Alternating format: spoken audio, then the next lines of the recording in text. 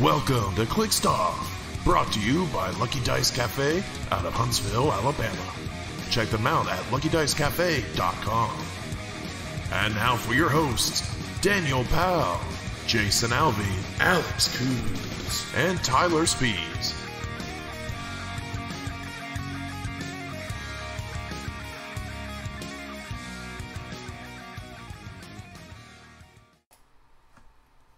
Hey everybody, welcome to Clixed Off today. This is your host Daniel Powell speaking. Just want to let everybody know Clixed Off is brought to you by TrollandToad.com, world's largest HeroClix retailer.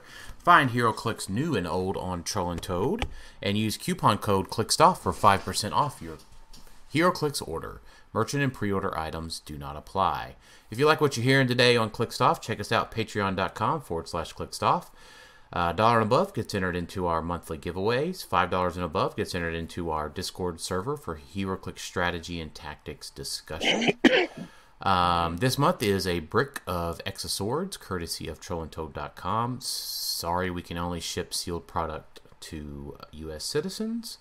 But check it out, Facebook.com/ClixedOff. Lots of people can enter that one. That entry is open up to everybody, and our patrons get double and triple entries. Check it out. You see the pin post there. And joining me today is Jason Apocalypse Alvey. Hello, hello. And Alex Apocalypse Coos. Maybe. Probably. But, maybe. So, today's episode, we're going to talk about tarot cards and our world's team's progress and that sort of thing. But Jason, so speaking of Apocalypse, can we just talk about for a moment how we had 7 legacy Apocalypses in our hand and we couldn't get them bought? Yeah, right. The guy didn't want to make a deal. Right. So we went to another local store, not Big Bang, that has had HeroClix in the past. They brought out every HeroClix they still had in inventory.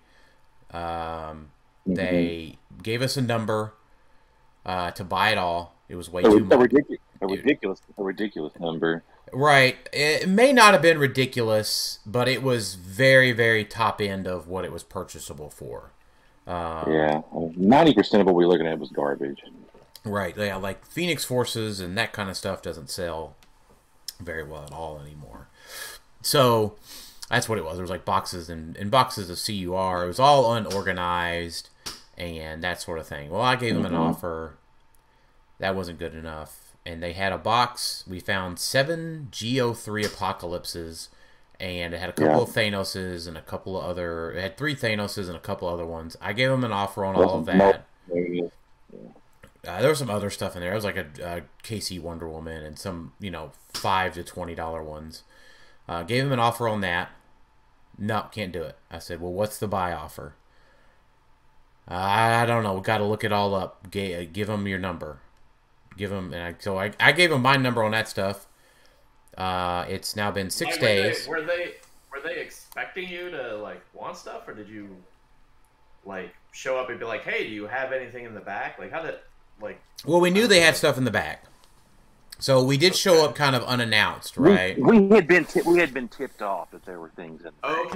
Okay. Because to me, it's like, well, if this dude showed up to sell stuff, it's like, well, I gotta look it up. That seems like a bad salesman. But it sounds like you guys knew, and you're like, hey, you're interested, and you just need to do more research.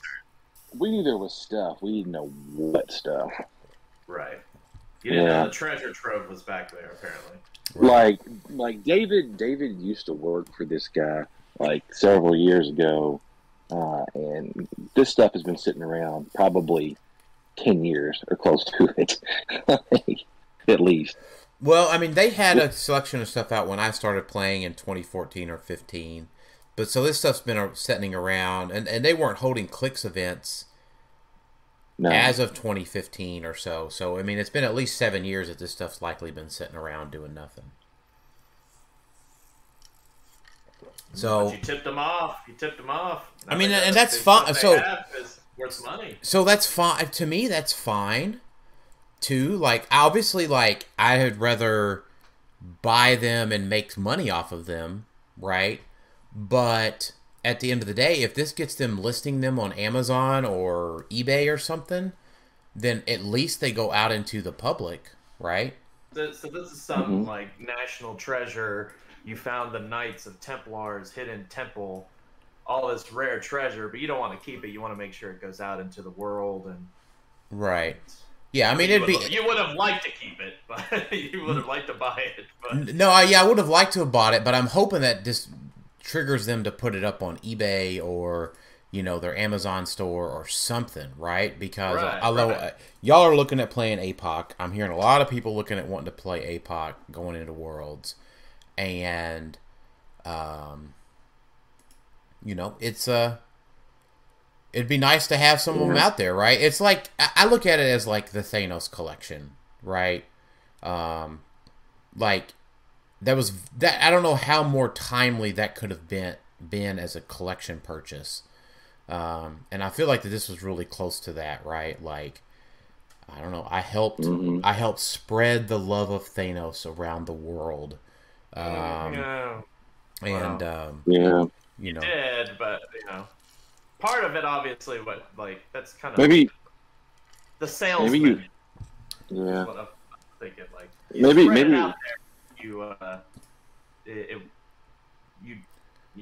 it wasn't like you gave them out for free. I guess is what I'm trying to maybe it's more like you spread the scourge of Thanos. Yeah. Yeah, that's probably true.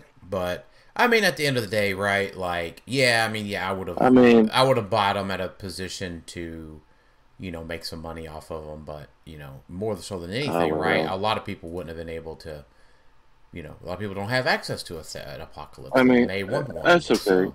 They don't need him. He sucks. Right. Yeah.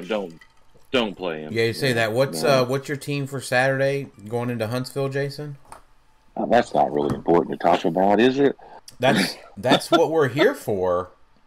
Oh well, that's kind of why we run a 300 point legacy apocalypses, something like that. 3 100-point apocalypses, I think is what. That's what I said.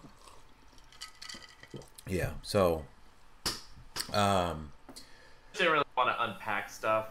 You're like, I don't really want to bring a big tub. It's like I just want just 3 figures. And some you know, I haven't figured out how I'm going to transport this yet. Like, I don't know. I mean, you don't need much just for the 3, right? Like, you could just. I don't have one, so I mean, he's pretty beefy, right? Like, I know he's a colossal. They don't fit in my normal size box. That's my problem. My normal box that I would take with my team and my stuff, they don't fit in it. Okay. Yeah. Yeah. Right. I mean, he's probably like 5 inches tall, you know, something like that. Is he like not as like Dark Phoenix size? Not like Triceratops size? Yeah, he's like Dark Phoenix size. Right. Yeah, he's not huge. Yeah, he's not like Surtur. Okay, I didn't know how big he was, like, because this one wasn't the. This one, I don't know enough about him, so. But he's thinking big. About playing him. Thinking about playing him, so. Right. I mean, he makes cool pogs. Lot of cool pogs. Yeah. Yep. Yeah. So, that's what we wanted to talk about a little bit is our World's team progress. So, Jason and I are going to Huntsville this weekend. Not a lot of folks. I don't know. Not a lot of folks saying that they're going to be able to make it in my roll call thread. So I'm hoping it's not just Jason and I driving 4.5 hours to eat a sandwich at Lucky Dice. To eat a sandwich at Lucky Dice and play each other. Yeah. So I unfortunately I only live 2 hours away, but it's the first weekend of like actual soccer games for my kids, and it's like I know I'm gonna miss one for Worlds anyway. I don't want to miss the first one. Like they haven't played it in a couple of years, so for me it's like I'll just err on the side of caution, be a good dad, and go to their first soccer games. Right. So, yeah. Unfortunately. I mean, it's not unfortunate, right? Like, I'm excited to go to their soccer games. It's more unfortunate I can't go to the Huntsville thing. Right. And then next weekend, not this upcoming one, but the next one, Sam and I are going to Richmond, Kentucky for the Clixed Open.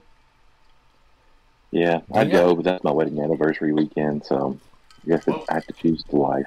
What weekend is that? Next weekend, not this upcoming one, but the next one. Yeah, Labor Day weekend. Yeah, Labor Day. Oh, weekend. Labor Day weekend. Gotcha. Yeah. So, so I guess that's kind of the short update. Jason's trying 3 apocalypses. Alex is thinking about apocalypse, but Alex, you don't really have a finalized team yet. I guess. Yeah. So I guess is the punchline, right? Right. So I guess to sum it up, where I am in World's Progress.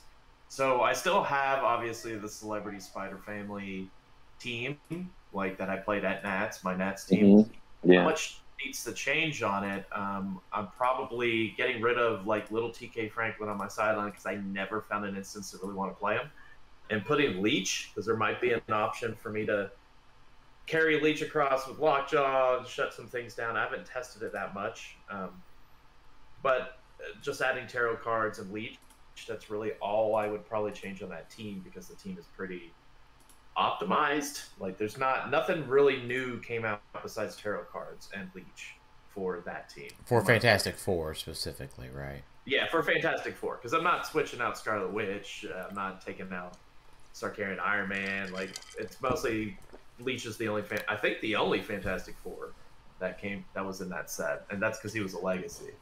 Yeah. So I have that team in my pocket. Like I would feel comfortable going into Worlds playing that. But I've been working really in depth on Merlin because I mentioned in the last podcast I really like Merlin, but he's still very difficult to build with, and like insanely difficult to build with.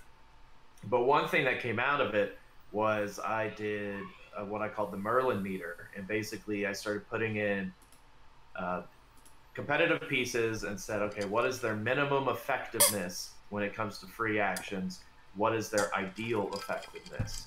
So, for example, like someone like Master Mold, Apocalypse, Kamish even, Kamish is pretty low too. They don't have a lot of free actions that they do. I don't think APOC has any, and that's between minimum and ideal. So like in the ideal scenario, there's still not much you would do with him, but players, figures like Sarkarian Iron Man, he is like a minimum 3 because you have sidestep, you have either outwit or perplex probably, and then you're probably charge flurrying. Like that's ideal. That's the minimum, or that's the minimum I want to be able to do with him. And so seeing that and seeing like, okay, Merlin is a possibility. What could I build with that? Like what should I do? And so I went away from Sarkarian Iron Man in this new team building, went away from Franklin because Franklin is a 2 minimum because it's a free action to pick a power. So like my Nats team, pretty susceptible to Merlin, not gonna lie. Like Sarkarian Iron Man's a 3, Franklin is a 2. So that means like between getting them the powers they need, I'm out of free actions. So I was looking at all the figures that were just a 0 across the board. That's Apocalypse, Emperor Gladiator, Lockjaw. They're all no free actions. Master Mold. There's some Dooms out there that don't have any free actions that they could take outside of obviously like equipping them Darkhold and stuff. I didn't count that part. And so looking at that, looking at wanting to build Merlin, I was talking with PJ about the ruler version of APOC, and I was like, I like that because I could try to either put the Doom Chases on there or try to play Merlin, like Merlin and Master Mold, because I know they don't have a lot of free actions, and I know APOC doesn't have a lot of free actions. So I've got 3 versions of the ruler team, which is PJ's version, and I should say the ruler team, the base core of it is Apocalypse, Venom Magneto, Scarab, and Mad Jim Jaspers. Like those 4. and then you've got about 75 points-ish to play around with other rulers. So PJ, he's comfortable probably with me saying this, is playing Annihilation currently, is what he's testing. I'm testing Master Molder Merlin, and then I'm also testing one of the Doom Chases. So I like it. Like, putting it down on the field, I mean, APOC is pretty darn good. And I think Ruler has enough in it to be strong enough to compete with things. It's just whether or not I want to dare try Merlin. That's the big question. Right. But either way, I've got a couple weeks to kind of iron that down, and then ultimately say, and I haven't set myself a date. Like, if you guys are pretty comfortable, like, Dan, you're obviously very comfortable with what you're playing. Yeah. I would say, like,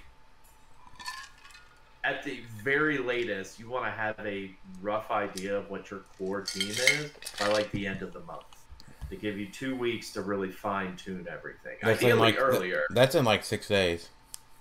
Yeah.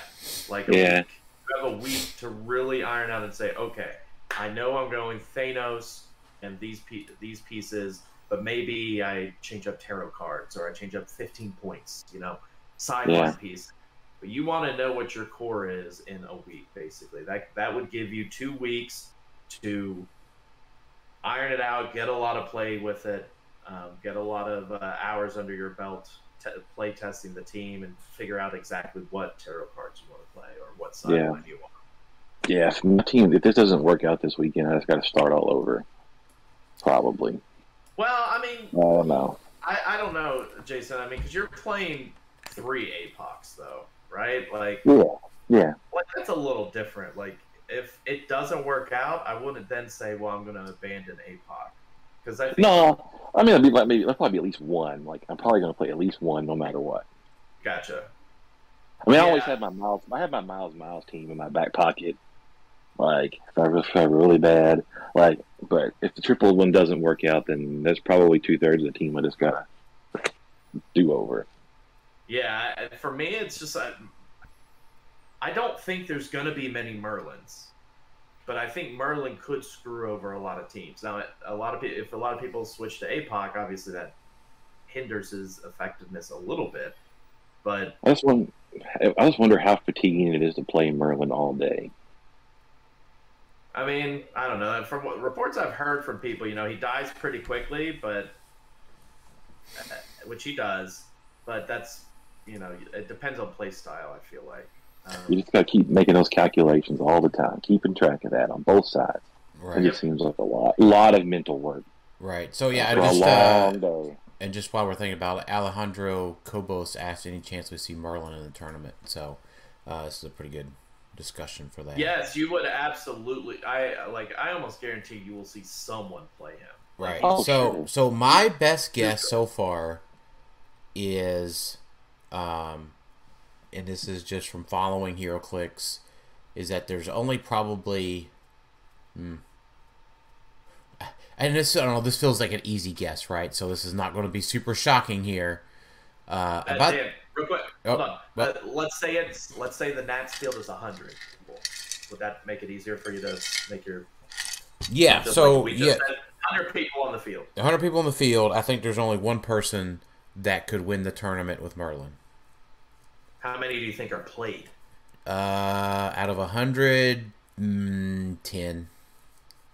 Oh, I think it might even be less than that. Yeah, I think 10 is high, but I feel like that's a.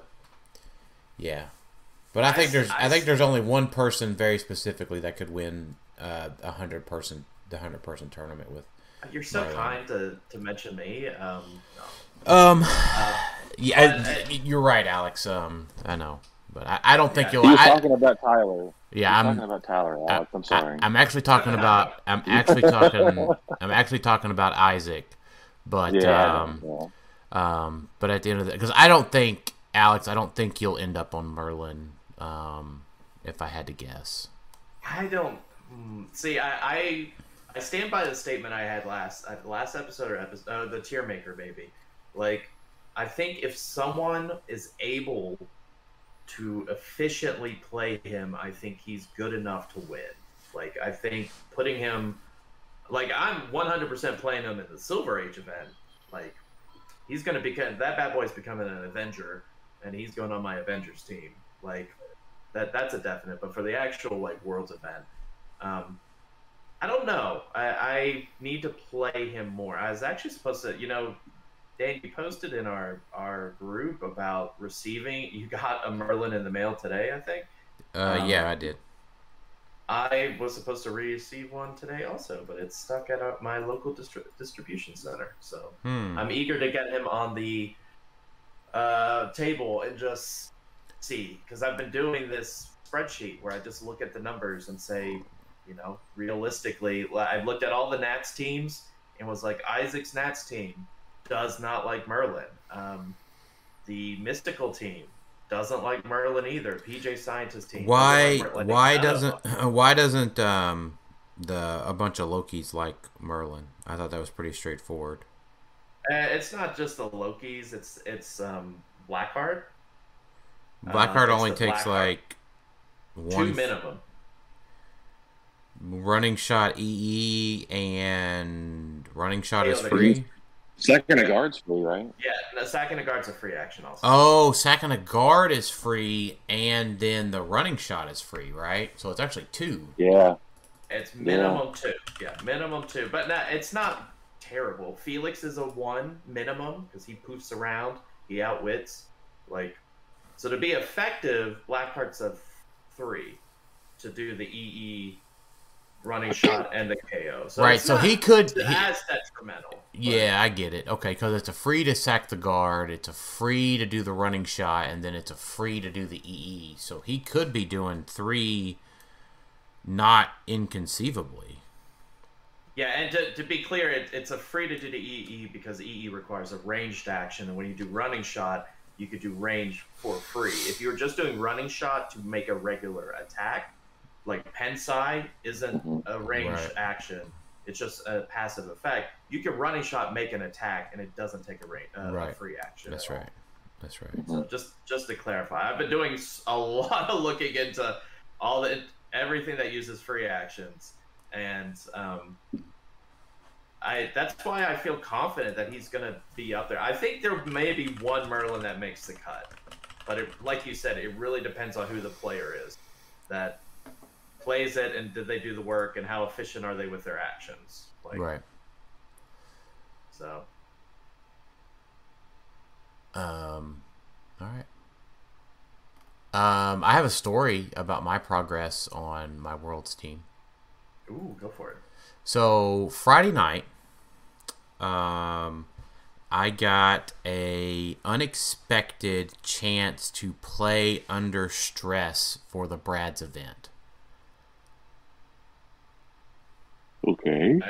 All right. So go on. Yes. So you so I live out in the country, for those that know, and I have 2 dogs. One that listens and one that doesn't. The one that doesn't listen has to be kept on a leash, and for the past few days, for the past few days past before last Friday, she had been wanting to run. And when she runs, the other dog runs. And they don't come back, and they don't listen. Anyways, the dogs got out. And they ran.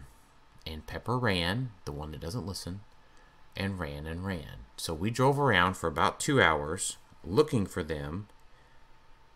And we couldn't find them. Talked to some of my neighbors. And never nowhere to be found. So I was like, you know what? I'm just going to go play. They'll come back. Or, unfortunately, they might be dead. Because I cannot find them. We put the shouts out on social media. With the local groups and stuff. And just nothing. So I get a call, because I do have tags on them, from one of my neighbors. And I send Sam across the road, or down the road and across the road, where they have found one of my dogs. And luckily, her kids were out chasing down our other dog who was in their backyard.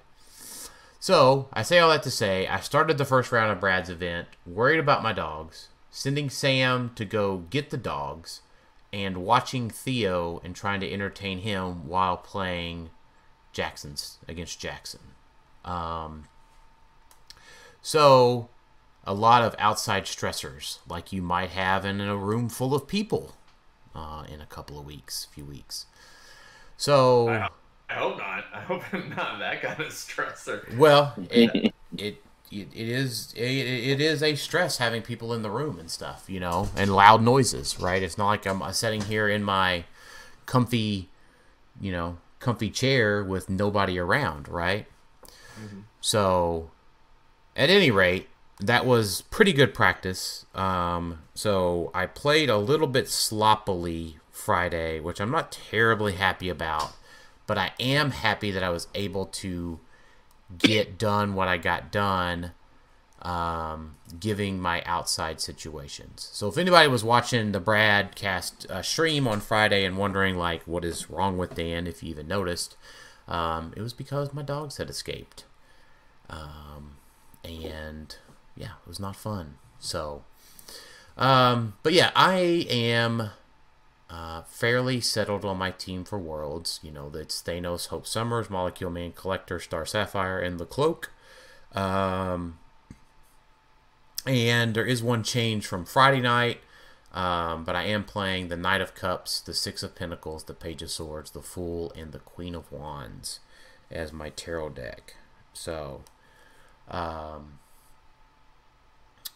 yeah, I feel pretty good about that. My weight, I've been maintaining my weight. For those, someone had asked me to give an update on that as well. Weight's been doing good. Walking, but so I've been staying on top of the walking, staying on top of my stair climber, meeting my calorie burn goals every day on my watch, pretty much. That's 900 to 1,000 calories of movement every day. And my 10,000 steps every day. So I'm feeling in good shape. We've got a plan to have plenty of rest at our hotel for Graceland. And so I'm feeling pretty good. I'm going to play this team Saturday at Huntsville. And I plan on playing it for Richmond in a week, a week and a half. And hopefully it does well. So I'm pretty set with Thanos at this point. So, as if there was any doubt, right? And hopping in late is as thirdly Apocalypse Strife. Yep. So I was the original, at least here. I think you and Jason were probably on. I think you and Jason were on Apocalypse all at the same time. So. You were definitely the original non-themed. Like, this is how I'm collector Apox. This is the way to go. 100% was. I was talking about APOC at Gen Con. Well, I was talking about APOC before we went to Gen Con. You liar. Me and Dan talked about it on the way up there. Yeah, me and PJ were talking about it the day before, when I got there too. Yeah. But yeah, that doesn't matter. Talking about it, it's so. fine. Yeah, we could just say that Alex is the bandwagon jumper. Yeah, that's the point. Okay, that's the point you're really trying to get at, is that Alex is the bandwagon hopper. Okay. Oh yeah. No, big point with that. It's a big point, and this is all PJ's fault. Everything's PJ's fault in this. Of course. I was talking to him about that, and I was like, I really don't like jumping on the bandwagon. And he's like, why wouldn't you want to play a good figure? Exactly. And then I was thinking about it more, and I was like, well, like... That's a good question. No, I was thinking, like, damn it, it's like, how long have I been sitting here waiting for, like, a good POG team? Like, I've been, like, the POG team person. I was thinking that, too. It's like, and he's not playing it. Yeah, and then, like, Vulture crushed my spirit for years. Like, Hawkeye started it, Vulture continued it. It's like, well, Pogs are just never the Flappy Boy can't hurt you anymore. And then, like, Wingard came out, and I'm like, well, that's, like, a Pog wannabe, because he only makes 2. Like, that doesn't count. Like, Pogs are, you just can, like, keep making them and keep throwing them out there. And so, like, I just didn't think about that. I was just like, I don't want to hop on this train. And then I was like, well, it works with Merlin. It works with some other things I want to try. I guess I'll try. And I'm still not 100% convinced. But, he is just also so much fun. Well, yeah, because Pog teams are fun. Like, Pog teams are a blast. That's why I love them. Did everybody else talk about their teams already, or was no? I was after Jason and Alex, so you can go ahead and talk about yours. Yeah, go ahead. So I also played in the Brad event on Friday, the same one that Dan had the issues with, but still won. I went 2-1, missed second place by 40 points. Only lost to Joshuaparlin by 5 points, which I think with the change in the team, I win that game. So the team is 100 Point Apocalypse, Commissioner, Molecule Man, Mary Jane Watson, Moloid, Professor X, Kate Pride, and Collector. So getting the +1 damage belt from Collector, plus 90 points in X swap. So gives me access to a Jubilee Venom Mag swap, gives me access to my favorite one, which is Venom Magneto 40-point multiple man. Because 40-point multiple man is worth being 65 points. He's hard to kill, takes at minimum 3 attacks to kill him. Meanwhile, he's generating new Mastermind fodder for Apocalypse. And then just, Collector, given all the Pogs, +1 damage, plus Apocalypse having Empower and Enhancement, along with the Moloid having Empower, the 0-point multiple man having Empower, can just generate a lot of damage. Destroyer on the sideline, obviously. And then my Tarot deck is the Force Blast card, the Precision Strike card, the Regen is free card, the Empower gives +1 attack card, and the Fool. Because I only run the Cloak, and I don't really care about it. Yeah, that's exactly where I was at on the Fool. As well. And Thanos is even better for the Fool because it shuts off modifiers. Right. Yeah, and we hadn't really, when we were talking about our teams, we didn't really talk about in depth about. Well, I think like your team specifically Alex, the tarot cards are in flux. I don't think they're really decided yet. And then Jason, I think you're running close to what Az is running, right?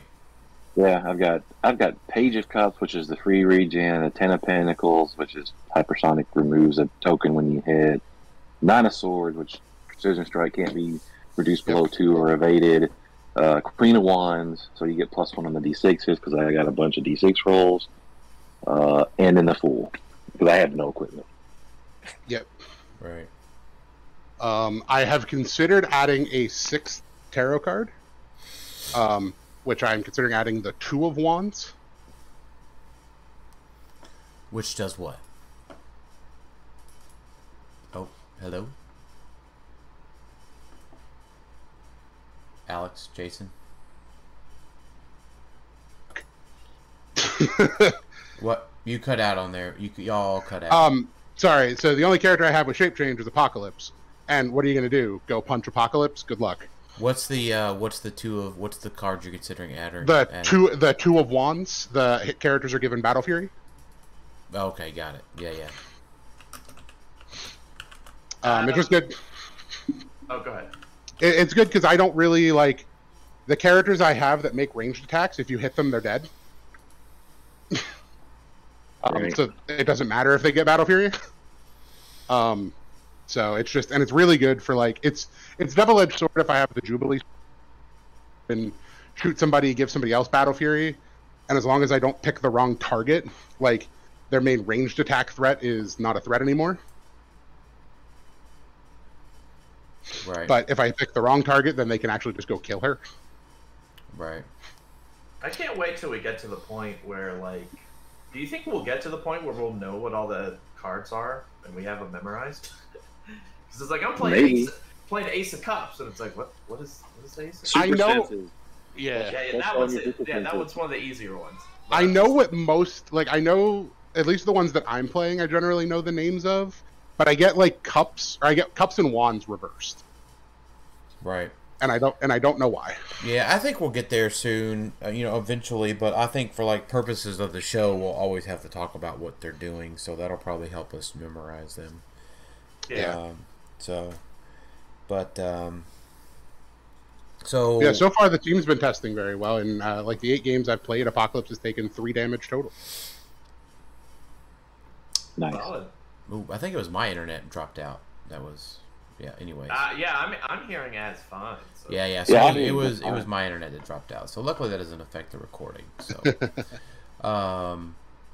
but at any rate, so let's talk a little bit more Worlds talk. We were supposed to record on Tuesday. Today is Wednesday. And I like this question from Patrick Booth that came in late, but not too late. Why did WizKids choose Graceland as the place to hold Worlds?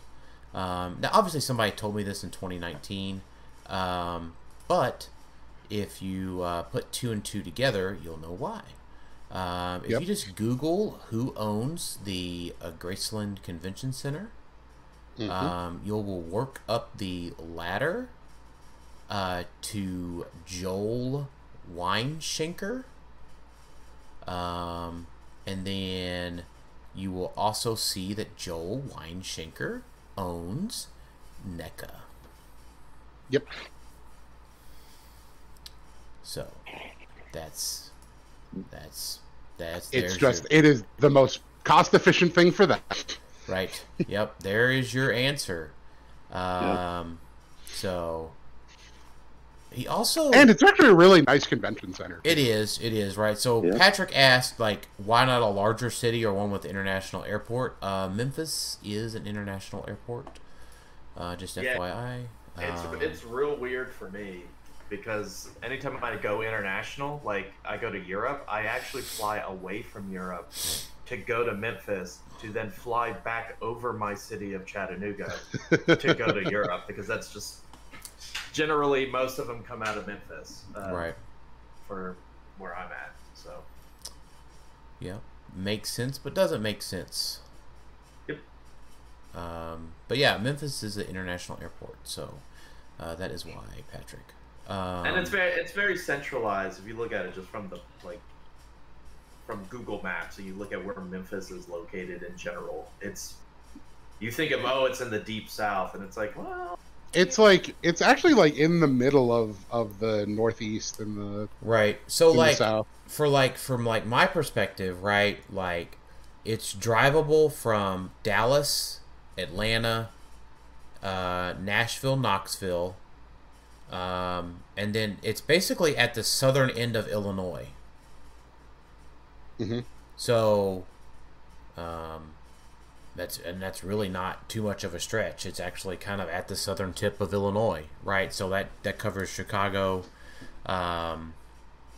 So you're looking at like how much of your population centers of the United States are in those areas, and that's why it's in Memphis. Yeah, and honestly, even like from where I'm from in southwestern Pennsylvania, if you got a couple of friends, it's not a bad drive. It's a real easy drive. Granted, it's a little long. It's like a 10-hour drive. But that's what I said. If you got friends, it's a good drive. Right. That's what I did in 2019 is me and a couple of local friends here drove down. And like Dan said, like Dallas, so this is a location that's closer to Texas, which there's, a good size player base in Texas. So right. Being in a location where it's like, hey, it's reasonable for them to go as well, is bigger, like way bigger than just having it in the Northeast, like in Philadelphia. Like you're really cutting off a lot of the country. Now, does West Coast still have to travel? Yeah, they're probably always going to. West Coast is always going to have to. Yeah, and if I'm just guessing by looking at Mr. Booth's profile here, it looks like he may be on the West Coast. So, and that's a tough one, right? So, like, I don't know, Jason, you and I mentioned this. I don't know, maybe a couple episodes ago. We didn't choose to live in in the middle of Clixed Utopia. Your ancestors came there and settled there for that. Right, for that reason, because they knew in 200 years their progeny would need to play HeroClix. Yeah. Yes, we are in a place where we benefit from all of that, but we're geographically blessed. We are, but like at the end of the day, it's like if it was in Dallas, like I think there's like so many. I know Patrick didn't ask this question specifically, but I think at the end of the day, it's like everybody wants WizKids to come to their local Comic Con, their regional Comic Con or whatever, and like I get that, and I can understand that, but it's like at the end of the day, it's like they're probably not going to hold Worlds on the West Coast at any point. Yeah. And also, the time that they held it in the Northeast, everybody was very upset about that. Well, that's because it was in Philly, and that was just a bad start to begin with because Philly. Right. In November, Philly. No. You could have just left it at Philly.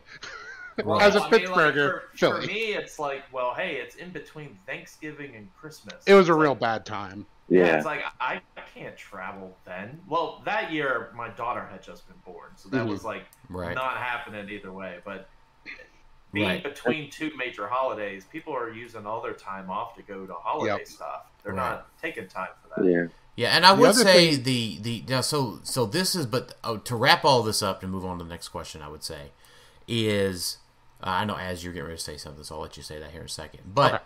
The Graceland Convention Center opened up May 23rd of 2019, and I don't know if we ever expressed this in earlier episodes, but it's all owned by Joel. Yeah. Right? Like, why couldn't they get this together earlier? Why? I will be very happy is at the end of Worlds this year, they announced 2023 Worlds. Now, is that likely to happen? Maybe at the Fan Appreciation Night? Maybe, right? Is that likely to happen? No. No way. But you have to wonder why it doesn't happen that But that's quickly. the problem. Yeah, it doesn't, like, and here's the thing. Like, where I'm at in my company, if I need to talk to the CEO of my company, I have a pathway to do so without fear of retribution or, a negative situation or, it's all very positive, right? For but me, not everybody has that rapport, right? And well, no, I don't. It's not that a rapport, right? It's my company that I work for is set up to enable their employees for that sort of a success, and to me, that's what bothers me so much about the fact that we don't have Worlds announced a year in advance is like if we don't coming out of this upcoming Worlds it's a problem. It's a problem. Like they need to fix that. That is a corporate issue. That is you know they can plan things out like this because they have to do that to make these sets. So they're capable of doing it. I mean, right? And they have to plan these out if they're going to the big conventions like San Diego Comic-Con. I guess, I think one thing I'm thinking about also is like WizKids HeroClix World Championship or like having a big name perform at the convention center. Oh, you like I was playing another Oak Ridge Boys concert. It was probably blocking. Yeah. Well, the week before, I mean, guys, all right. Calm down now about this one. But the week before we go, Daughtry is going to be there. Hey, so, I've seen Daughtry live. I like Daughtry. I would go see that. I've seen them live. I think he's great. 1 month later, I am sad. 1 month later, Weird Al is going to be there. Oh, that'd have been perfect to line up. I did see him live when he came in town. It's definitely like top 3 favorite concerts I've ever been to. But great. I've heard nothing what? great things. I get all of that, but there should be better planning for sure. There should be, right? So, but like at the end of the day, it's like that none of that matters, right? Like this is like an opportunity. This is an opportunity for just Joel. I'll say it. This is an opportunity for Joel to leverage one of his companies that he owns to make even more money. Because you got to remember, we were just in one of those rooms. I mean, Jason and Alex, you were there. I don't remember if you came to 2019 Worlds or not. I did. But we were in one of those rooms. There are 3 rooms. Yep. So and Joel is obviously a big listener of the show. So Joel, thanks for listening. Like at the end of the day, right? Like Joel can leverage one of his other companies to make him more money for really nothing. Right. It wouldn't cost them anything. It's like just have that company treat their players better, and they will buy more. Right. Yeah. So and we're not like, I'm looking at the Graceland calendar of events, and we're not even on the calendar. Like you could tell this is all music events and comedy. Why would they put here's a tabletop miniature champion? Why would they not? Because it's not like we wouldn't be on stage and nobody could really show up to buy tickets. Like you're not buying tickets. You're not buying tickets through this website. I'll get on stage. That's true. I'd get on stage, not for the same reason as would, but. I mean, we're missing Ted Nugent, unfortunately. So. I don't care. I mean, Dan could give a TED talk. He's tomorrow. Right. So. Yeah, I could give a TED talk. Yeah. But anyways, I will leave it at that. I did get to sit down with Justin a few years ago, and we got the pics. Right. There was photographic evidence of that. But I think I would like to sit down with Justin again. I would like to have a conversation with Justin again. But I think my new goal, my penultimate goal, is to have dinner with Joel. Invite him out to the Brazilian steakhouse. Right. So dinner that's where he wants to go. Right. Yeah. If you just Google Joel, by the way, you'll see articles about Mr. And I don't know if I'm saying his name right. So Joel's assistant. Forgive me if I'm mispronouncing your last name. His the first article. If you're ever worried about how much money WizKids is making, the second or third article by just Googling Joel's name is Collectible Toy Makers Trust buys Miami Beach mansion for $16 million. Yeah, it sounds about right. One thing I will say is, like, I think next year is going to be the determining factor of, like, setting a standard, like the first real year coming out of the COVID. 2019, you even just said it, Dan. The convention center wasn't done until May. So, like, if they were thinking of Memphis, like, there was no place to hold it at Graceland yet. So that's why we probably got delays in 2019 that we did. This year, sure, they should have announced it earlier, but there was still, like, there wasn't major tournaments being run yet. It wasn't back to quote-unquote normal. So for me, next year, or when we get there at Worlds, like you said, Dan, like, now everything should be, knock on wood, fine for next year. That's right. right. There shouldn't be anything to hinder anything. There's no new convention center. There's no, hopefully, pandemic. So next year for me is where the bar is. Like, if they still delay and they still take forever, okay, that's absolutely, like, this was somewhat unacceptable, but I understand why. Next year, I don't see why they could do that. This year, they still had a little bit of the benefit of the doubt. That's right. Because it's not like they had tournaments going, like, all year. They still hadn't come back into the scene. They could have, but we also don't know what's behind the scenes there. Especially based on their mission statement in the fan appreciation panel at Gen Con. Yeah. So what I would say is benefit of the doubt, but what I want to see out of fan appreciation at Worlds, return to WKOs. Yep. At November 2022, WKO circuit starts back. It'd be great. Announcement of, I think the community needs to see that they have November, February, May, WKOs going to happen? I'm sorry. I real quick. I can absolutely see them say, Worlds is gonna, this is the standard now. Worlds will be back in September.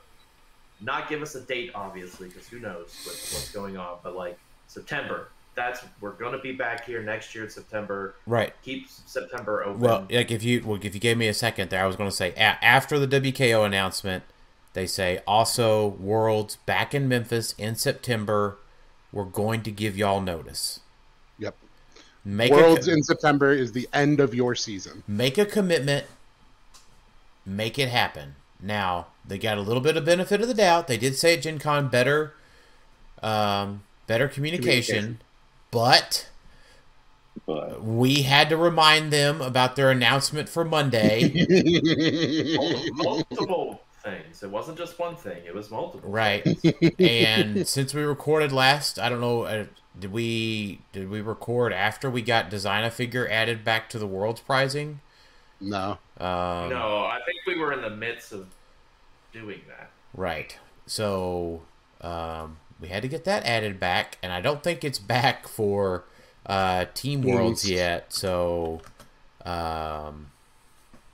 which I think is, I'm kind of okay with that. Let me ask you. Sorry, go ahead.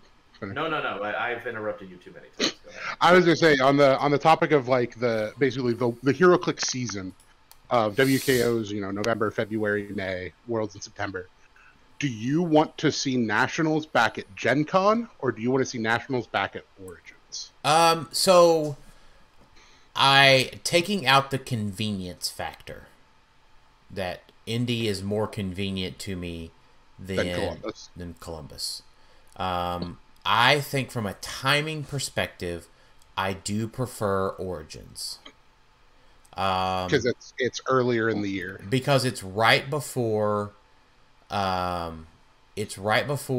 retirement happens. It's the largest amount of sets that we have at any given time during a year.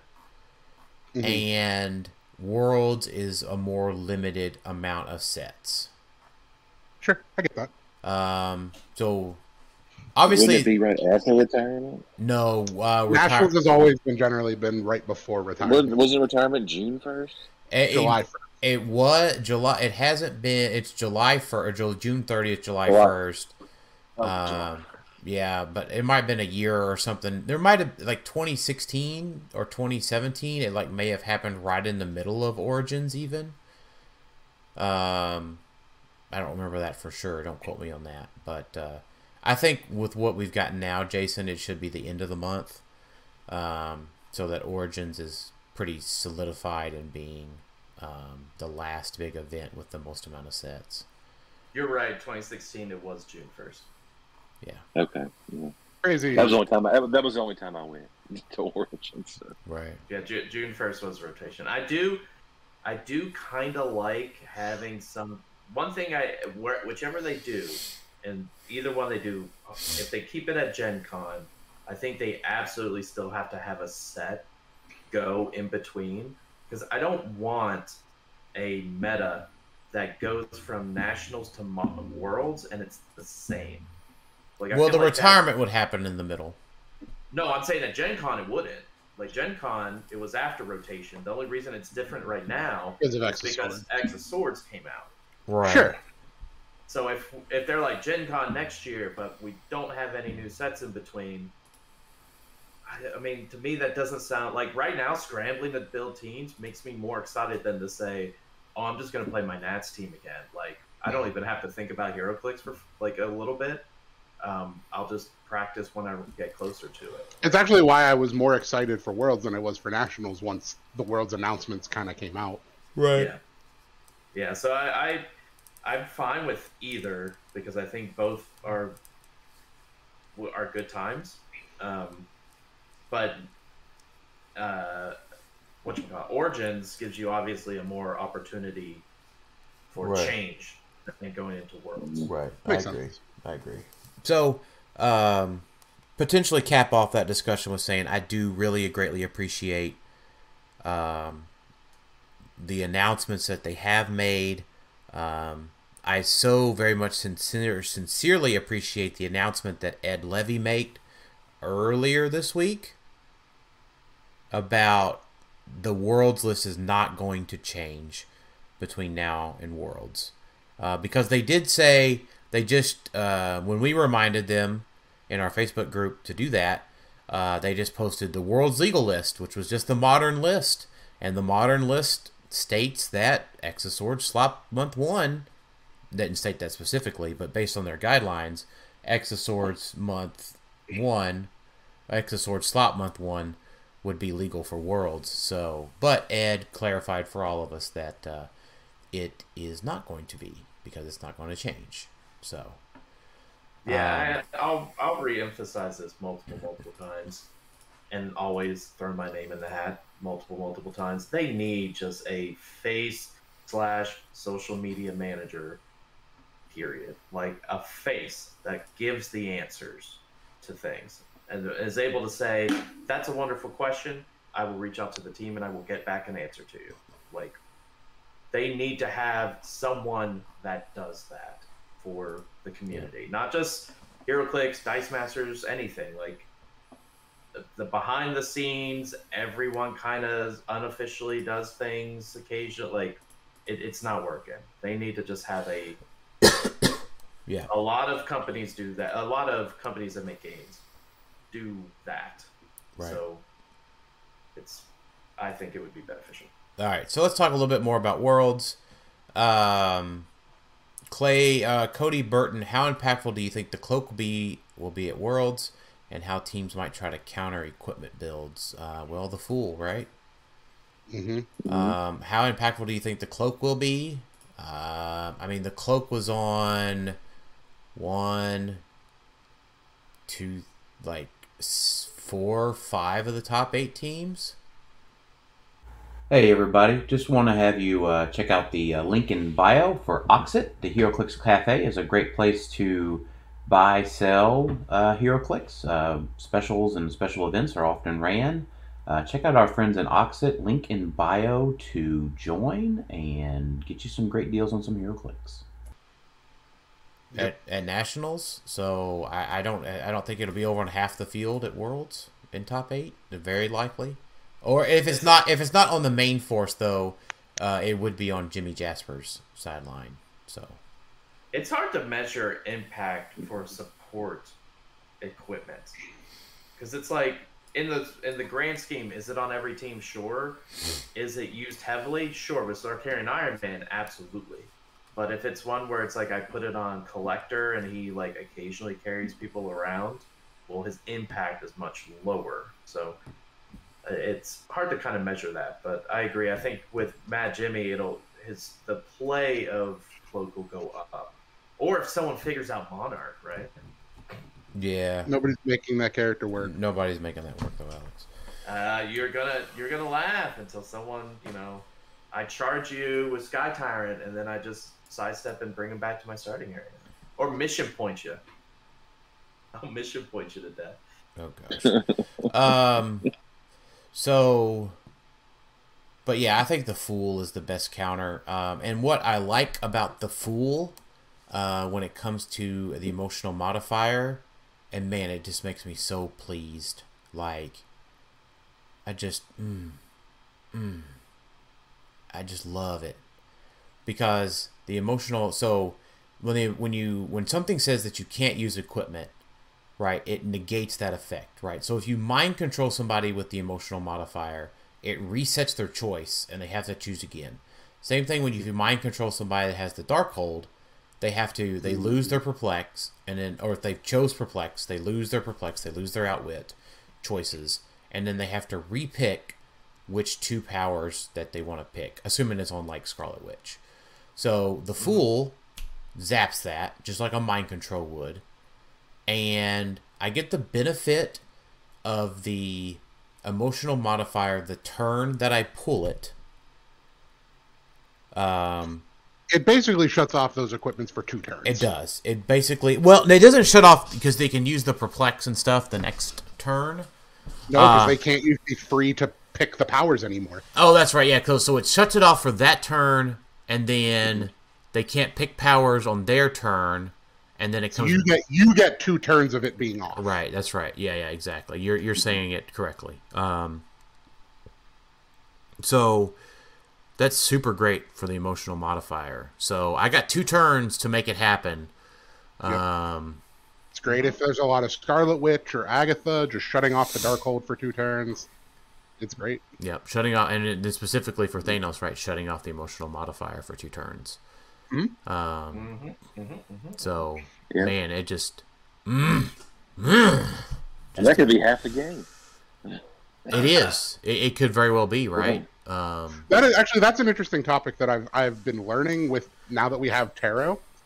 You get to actually see how many turns you get. Yeah. I've been getting pretty consistently 5 turns. Yep. 5-6 turns. I do too. I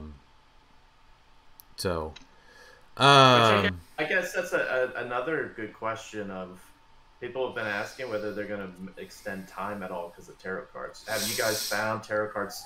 Now, I know most of you are playing online, so that kind of makes it... They're a little clunky online. They're a little... Yeah, the problem with online is that you have to recall the cards, and then you have to reshuffle the cards, and then you have to re-drag out the cards.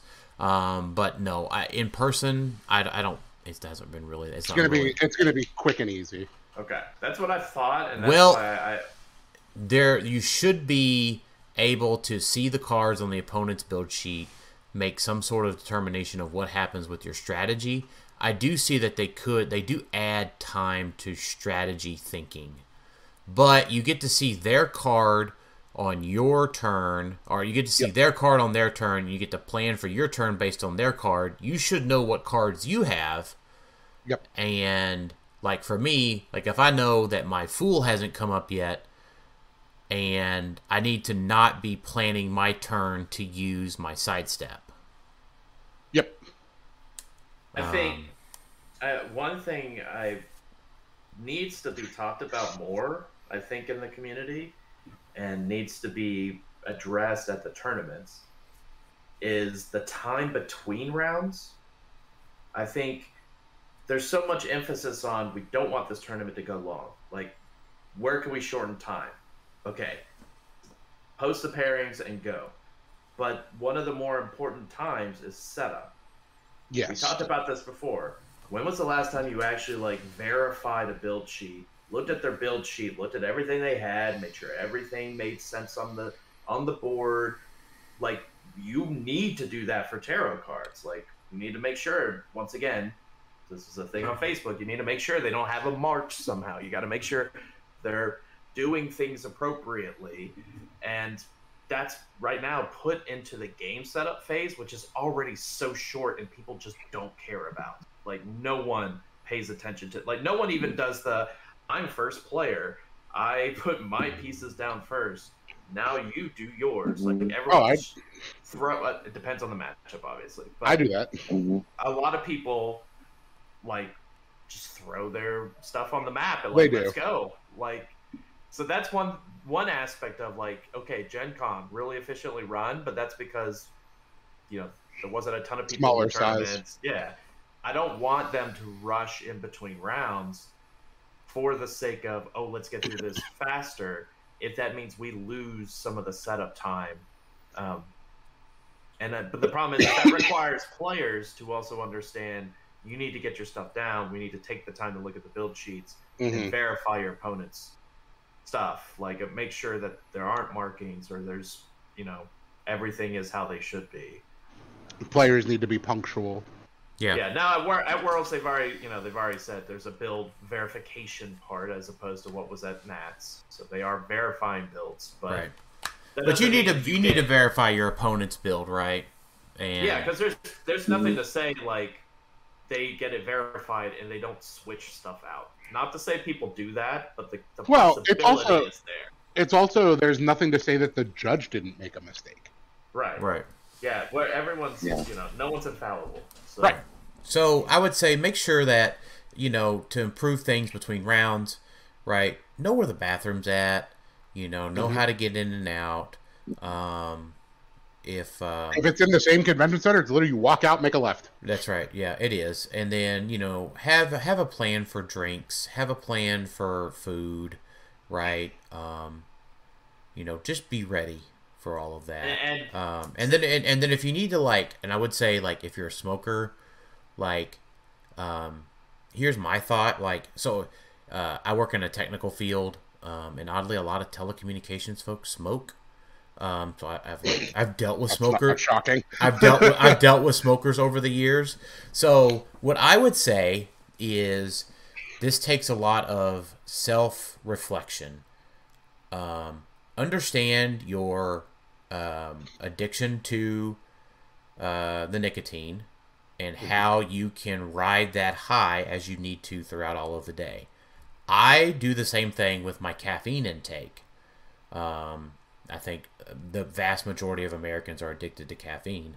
So understand how your body reacts to the caffeine or the nicotine and how to manipulate yourself, manage yourself throughout the day and make best use of that. So that you're not rushing outside to smoke because you're getting the jitters or you're crashing because you took in too much caffeine early in the day when you should have taken half the amount of caffeine.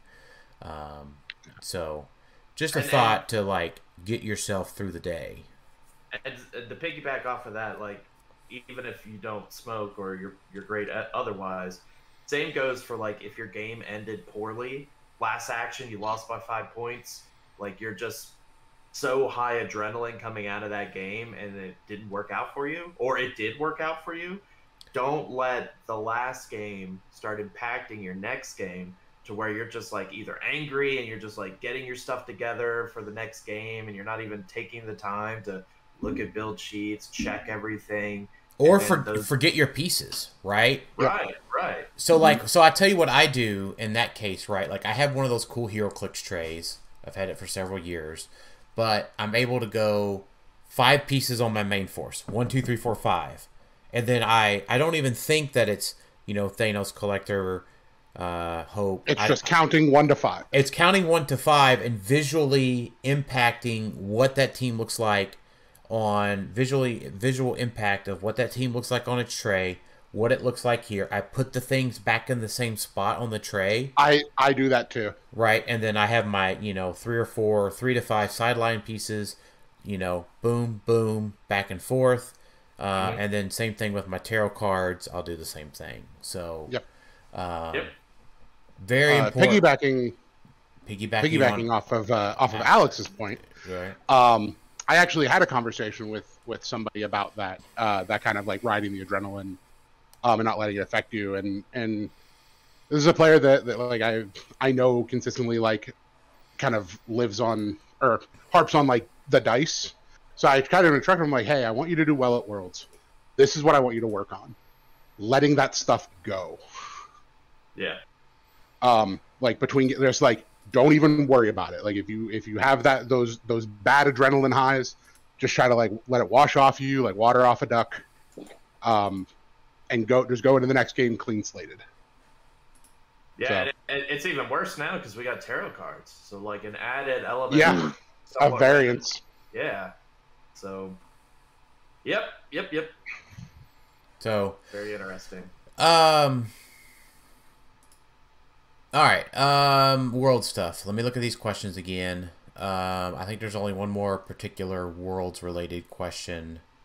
We've talked a long time about Worlds, so Team Worlds. Clay asked about Team Worlds. What team combos are you thinking about? Assuming we are given a brick per team and the set is X per swords, you should have 1 full set of commons, 75% of uncommons, 7 rares, 3 super rares, and he didn't say this, but potentially 1 chaser prime to choose from. Not a guaranteed chaser prime. X-Men or potentially a chase and a prime. You're right.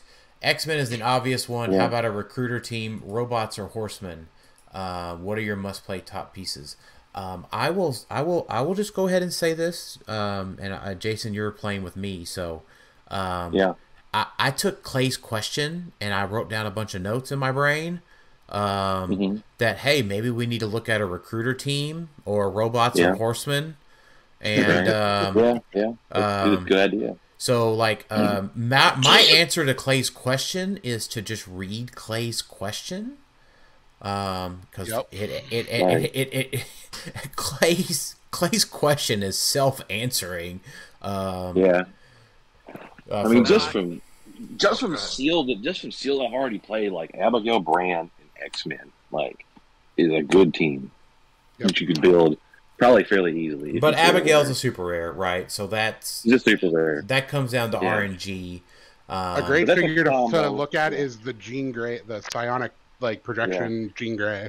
She's got a lot of good support power. The fake Danger Room, yeah, right. Yes. So I think what I see, and I have been doing some research for this, but especially since Clay asked his question, which was very, very nice of him to ask it in such a detailed way. I think that you end up getting one horseman team because you're likely to pull War and Death. Yeah. So they're the rares with the equipment. Yep. So that's a pretty good thing to pull those two together. The problem is the robot team doesn't add up to 100 or 300 points without Nimrod the Lesser. Right, without Nimrod the Lesser or Orcus Soldiers. I mean, I guess you might be able to get there between Omega Sentinel, Mystique, and Sebastian. The Juggernaut, Apocalypse, and the Fury. Orcus Soldier. I still think we need to just do like not a tier maker, but like a live. Yeah, primer, like a sealed primer. We get a brick, and we just Dan opens one and says, "Here's our pulls," and we like build live what we would do in this scenario, and then go into certain pieces. Because we do the tier maker, which is just for modern building, but like pieces like Orcus Soldier is pretty good for a sealed event. 25 points with the 3 damage. Now it's not a lot of range and whatnot, but having range combat expert and running shot, great for Hope Summers. Like I played him and Hope Summers to give her running shot and range combat expert because her 10 attack is pretty sad. But there's a lot of combos. The one thing, my advice is, don't try to make Absalom Mercator happen. It's not going to happen. Right. He's great. It's not. If you play him, you're playing him literally to be a support piece. Right. Or to give Hope. I'm playing him with somebody with Mastermind. I tried that, and it just doesn't. I played it locally. We each pulled. We did 3 boosters. So I had Hope. I had Hope and Absalom. And I was like, this is perfect. I'm going to play Hope at 100, which I know is not the ideal way, but I was like, I'm going to do it anyway. I can sealed. That's fine. And it's just like, you just ignore her. You don't go for her because you don't want to go to Absalom. And he also has Impervious. So it's like, only penetrating damage is really going to do much to him when you mastermind to him. So even as a mastermind fodder, he's not ideal, I guess. Right. That's why I say don't try to make him happen. Man. It looks cool, but don't. Man, I think I would like to thank Clay in advance for Jason, Sam, and I. If we do well at Team Worlds, Clay, I would like to thank you now because the discussion we have on the way down to Memphis will probably be around Team Sealed. And you're right, Robot could be a very possible team. Mystique, Sebastian are in the boosters. Orcus Soldier, the Fury, and Omega Sentinel are as well. And you're most likely to get Apocalypse, Juggernaut, one of the Nimrods, WizKid, or Arcade. Yeah. And the brick we just recently opened has had a prime and a chase in it. So right, but there are bricks that have no prime or chase. Right. I mean, obviously, if I open a brick with a prime and a chase, more likely than not, the other brick doesn't have it either. Right. So, but yeah, I think Robots is really good. Surprisingly well. I was questioning what is he talking about? But yeah, oddly enough, that works out really well. I think Mystique is just a must play in general for Sealed. She's not bad. Yeah. She's the perfect tie-up piece to just throw out there to just literally tie them up, and the set doesn't have a lot of precision strike, and battle fury to just be able to get through her easily. Right. So, but I do think we just need to have an episode or a live stream where we just go over it more. Yeah. And then X-Men Recruiters, pretty easy to do, right? With a brick. And the rare Magneto, I think you're hoping to pull him, right? Yeah, he's good. The black suit Magneto. Yeah. Yes. He's really good. The uncommon Magneto also is. Oh no, I was thinking of the uncommon Magneto. I'm thinking of the uncommon, but the black suit rarity is good as well. Yeah, right. Running shot, pen blast, enhancement sees through characters. Right. Yeah, and the decrease within range of line of fire to impervious shape changes super senses. Yup, really good. Yeah, he's probably one of your must plays if you pull him, just because of everything he brings to the table. And he's a flyer. There's not a ton of flyers. Not a ton of flyers in the set. Right. But yeah, I mean, and then if you get one of the chase, I think like I just got the Apocalypse chase today and a couple of loose boosters. Like obviously that's a must play. I think Annihilation is probably one of the better chases of the pool. Right. Lady Rose. Anything that generates Pogs is just insane. Right. Oddly enough, Saturn might be one of the harder ones to build around, but she's a really good chase. Because her keywords are fairly limited. Yep. You're likely to not be able to back her up on like Excalibur or something. I think she's probably I feel like when it comes to sealed, she can probably hang well enough on non-theme. Yeah, there's usually always the one non-theme team. Like you have two that are like, we got it, we got X-Men, we got Brotherhood or something.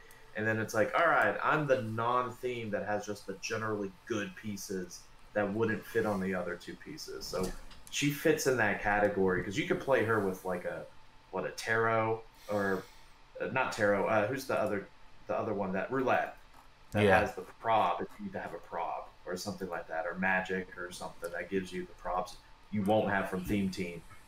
Like there's prob in the set, so like you can mitigate not having theme team props. Yeah, but I would say there's say actually like 9 pieces with Excalibur. Yeah, that's true.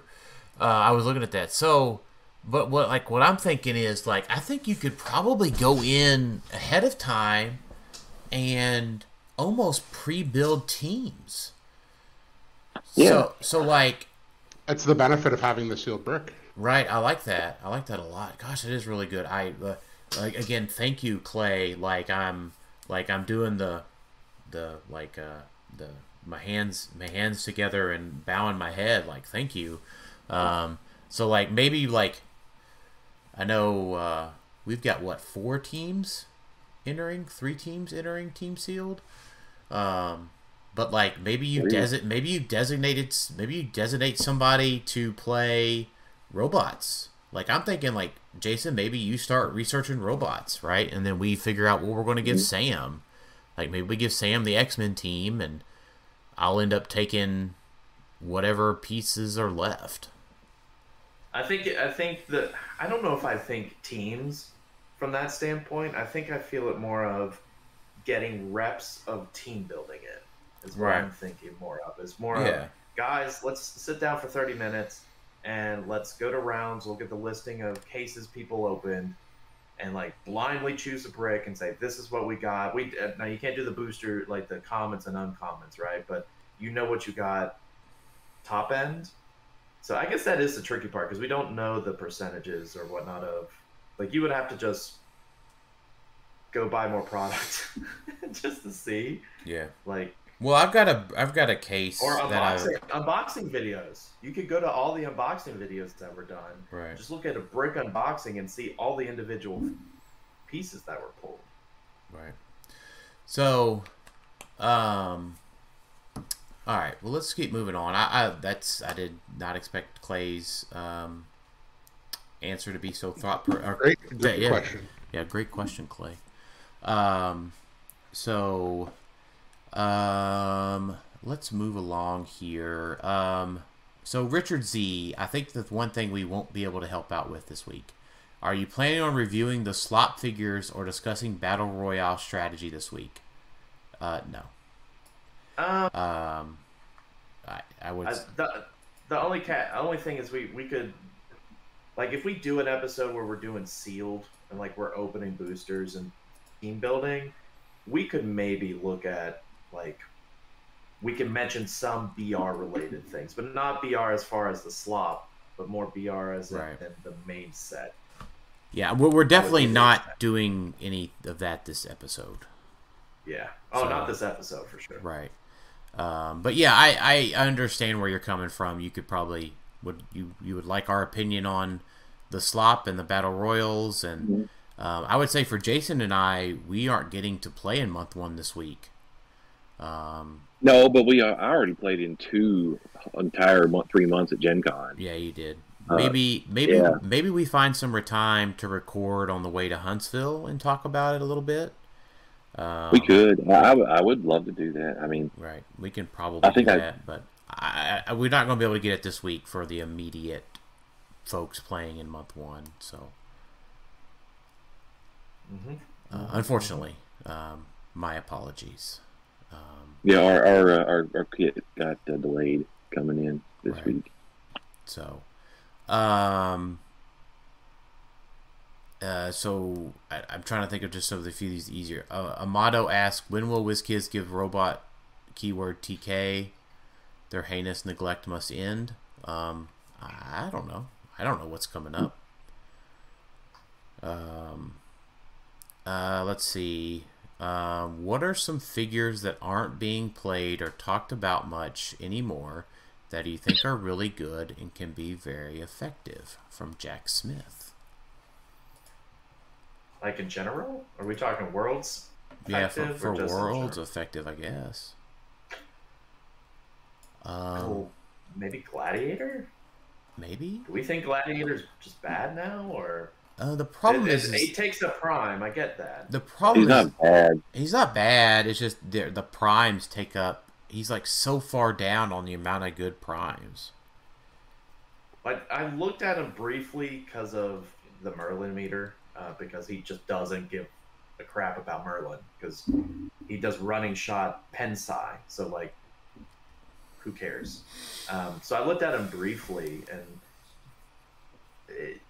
it's just we've entered a meta where it's like you have to have multiple hits. Like one big hit doesn't really cut it because there's a lot of rollouts. There's people with stock clicks. There's things that reduce penetrating, Emperor Gladiator included. His downside is the same downside he has always had that he's lost the ability to get rid of, was that he only has one target. Yeah. It's if he had a way to get multiple attacks, then maybe he would be better. But that doesn't mean he's bad. But I don't know. I was trying to. I feel like for like what he's doing, he's just been outscaled. Like, he's an attacker that's hard to kill because he has like an outwittable mastermind. But now we have like characters like Apocalypse, who also have an outwittable mastermind, and it's better, and he makes multiple attackers. Well, I mean, I wouldn't put him in the same field, but yes, I get what you're saying. As like, you weren't playing Emperor Gladiator for the, like, Emperor Gladiator stopped seeing play because he lost the power gem. Like, he just lost a lot of well, you played reality, but people also played, I thought, power gem to give him like a crazy high damage. I definitely did that. But now we got Collector, who could help boost that back up. Not the same, but better. So I think Gladiator is kind of a little bit below fringy, but he might be one that this is a hard question, I think. Just to be able to give an answer of, oh yeah, this piece is low-key better. Because I don't think any of us are... I want to play Juggernaut. He just does good stuff, but he's so damn expensive. Oh, Tyler not? Yeah. Because he stops Perplex, he gets through stop clicks, he has Battle Fury. Gets through super senses too, right? Yeah. Like, he just does so much. He just goes and punches the Scarlet Witch. What? How does he get rid of super senses? He doesn't get rid of super senses. I thought he did. No. He ignores Downflex. He turns off Perplex, stops leadership. Like, you can give him exploit now, which there's still no flurry, unfortunately, to give to him. Right. The exploit is a problem, and so is the super senses. Yeah, he does a lot of nice other stuff though. Right. Oh, I thought leadership was super sensitive on his power. Oh they yeah, can't no. use leadership for some reason. Right. Yeah. So I will say one other answer to his question. They've always been there, but only very select people play them. Like, I feel like the Doom Chases. Like, people talk about them always being there and playing, but no one ever plays them except TJ, it feels like, and maybe, like, one or two other people. But they just don't see as much play. And they haven't for a while. But I think they are. I feel like there was a good. bunch of Thanos Doom at Nats. Was there not? There was a few, but it wasn't a bunch. Yeah, you're right. But you're right, though, Az. There was quite a few. Okay, well, fine then. I was trying to give an answer. Where's your guys' answer? No. I would say no, Alex. I think your answer is fine, because I think that it could be very good with APOC. APOC enables a lot now that I've been practicing against him. Yeah, I think a character that like doesn't see a lot of play anymore that I'm like surprised of, and I know there was one in top 8 at Nats, but it's still kind of an outlier, is Spider Hamurai. Yeah. Yeah. He didn't get worse. Right. Yeah, he didn't get worse. Obviously, the animal team got worse, but he did not get worse. Mm-hmm. Yeah. Unfortunately, I smacked that ham around like I made him into bacon. Unfortunately for Joe, it was. You know, it's almost like meta-wise, everything's still hyper alpha, but it's not hyper close alpha outside of like Flash. Like Flash is it now, I feel like. Sky Tyrant. There's not nearly as many Sky Tyrants. Like I agree. One, and he's always a threat, but there's not nearly as many Sky Tyrants. Yeah, I think Sky Tyrant makes a play back for Worlds. Because he might be a good answer for Jack's question. I think so. I get that one. Yeah, I get that one. You, Alex, you went with Doom Chases. Jason went with Juggernaut. Az went with Spider Hamurai. I'm going with Sky Tyrant.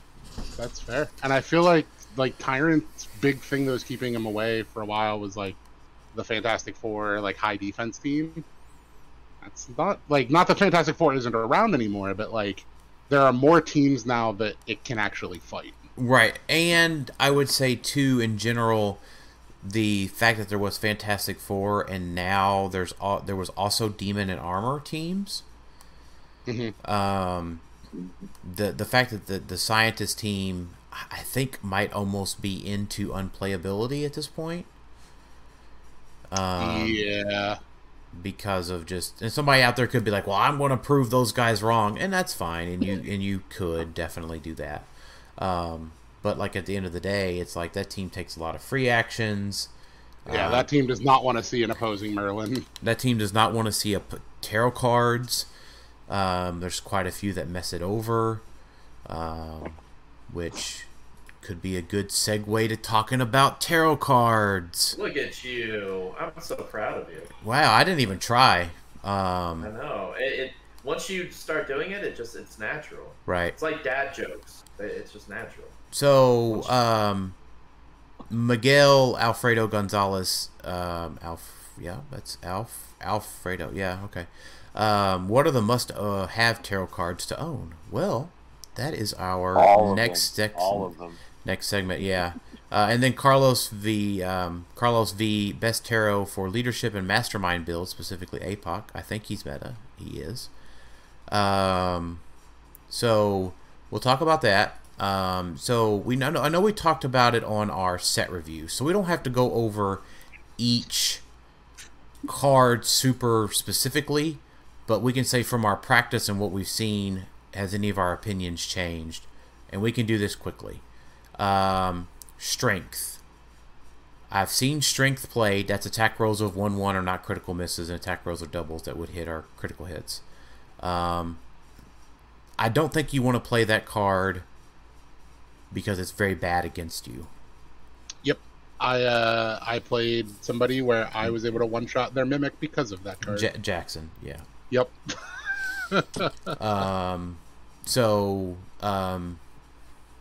Now the mission point ones, maybe we can answer this one too. Garrett S. asked, are mission point teams becoming semi-viable? So many mission point characters are robots plus the tarot cards.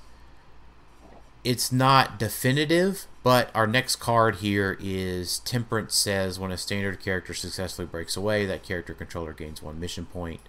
I think you play that one if you don't have a major arcana that you like. You just play Temperance. And yeah, that's why, like Jason was right, you want almost all the cards.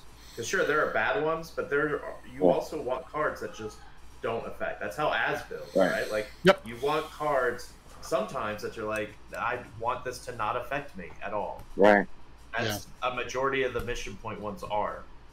Though I do kind of want to see if someone accidentally loses because of mission point tarot cards. Right. I don't think that'll happen. No, I don't think so either. But to answer his question, I think mission points is closer, and they continue to get closer. But like Merlin teams, it's got to be like very, very, like a lot of time and effort, and it still may not pay off. So it's still a little too risky for certain people. Right. The Devil, you probably don't want to play that. In general. No, I don't think so. That card's spooky. Yeah. The Fool is great if your team does not rely on equipment. Yep. And the High Priestess is very powerful for you, but is also very powerful for your opponent. I do like the High Priestess as a very good second card to the Fool. Yep. Yes, I agree. Also a potentially spooky card because of Thanos. Yes. He likes that card. I did get to pull off the 4 gem turn. I did use the 4 gems. It was great. It was fantastic, as you can imagine. The Moon is probably irrelevant, but if you would like to include an irrelevant card, you can do that. I don't know if it's completely irrelevant because of how much Perplex there is out there. Like, it is, but when you're getting later in the game, like, I don't know, like, do you think it would inhibit anybody using Perplex at all? No, not unless you had just a specific team with mission points, but I don't know, like, you're going to have to draw the breakaway one. You'd have to play all of the mission point cards, and those are only in major arcanas. Mm-hmm. So, probably not.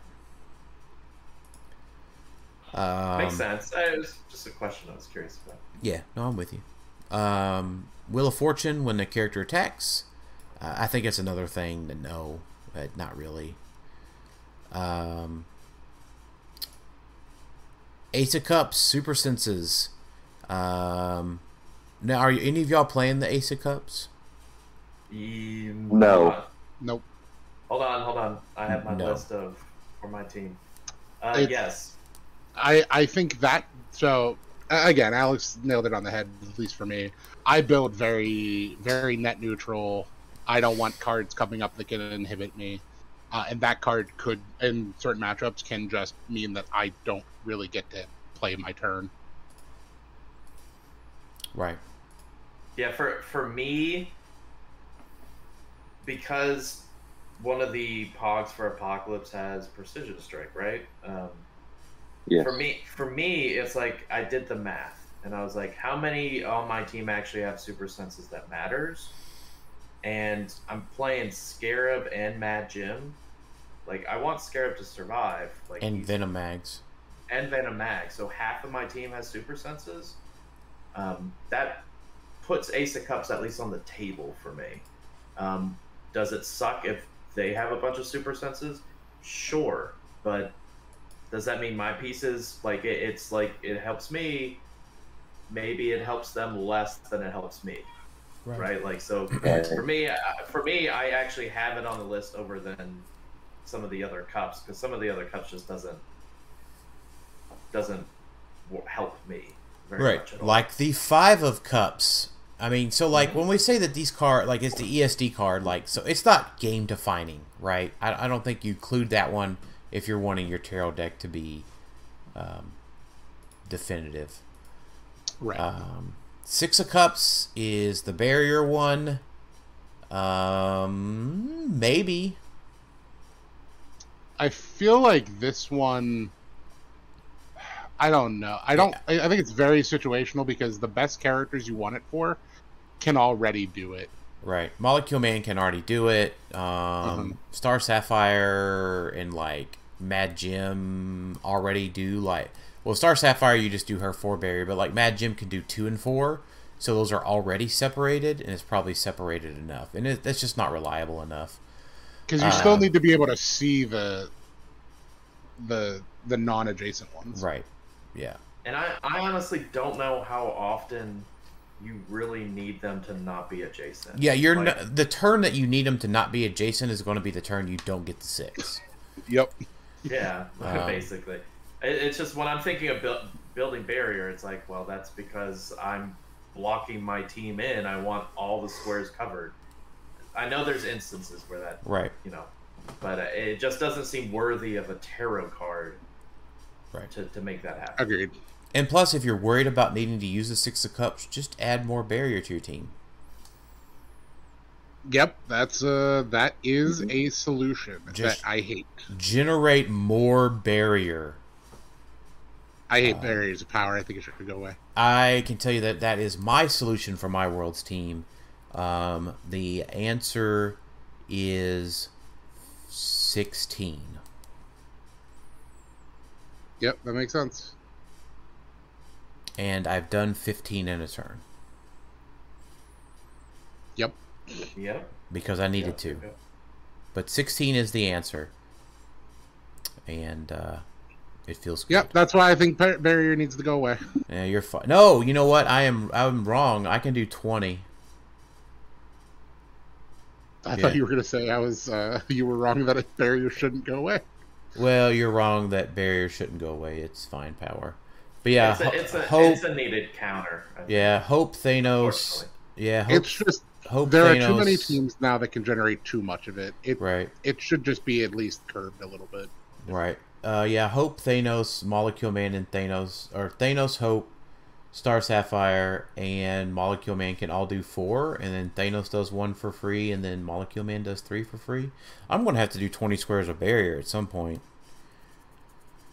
Like, it's down to, like, the last 10 minutes of the final game at Worlds, and I'm like, well, I am sorry, Jason, with your 3 apocalypses. I'm building 20 squares of barrier this turn. We're going to roll off. You better hope that you won map and took me indoors then. I have stealth too, so that helps. They don't all have stealth. Yeah, that's true. I'm not also threatened by your charge. I hope I can do something about Famous last words. Famous last words. Famous last. As Apocalypse charges in and eats Molecule Man into another game. Right. Yeah. If Jason and I get to that position where we're at the final table at Worlds and it's 3 apocalypses versus Thanos, I will be extremely happy. No matter the outcome. Yeah. All right, 7 of Cups. My issue with the 7 of Cups is that it is not reliable. Which one is that? The Mastermind.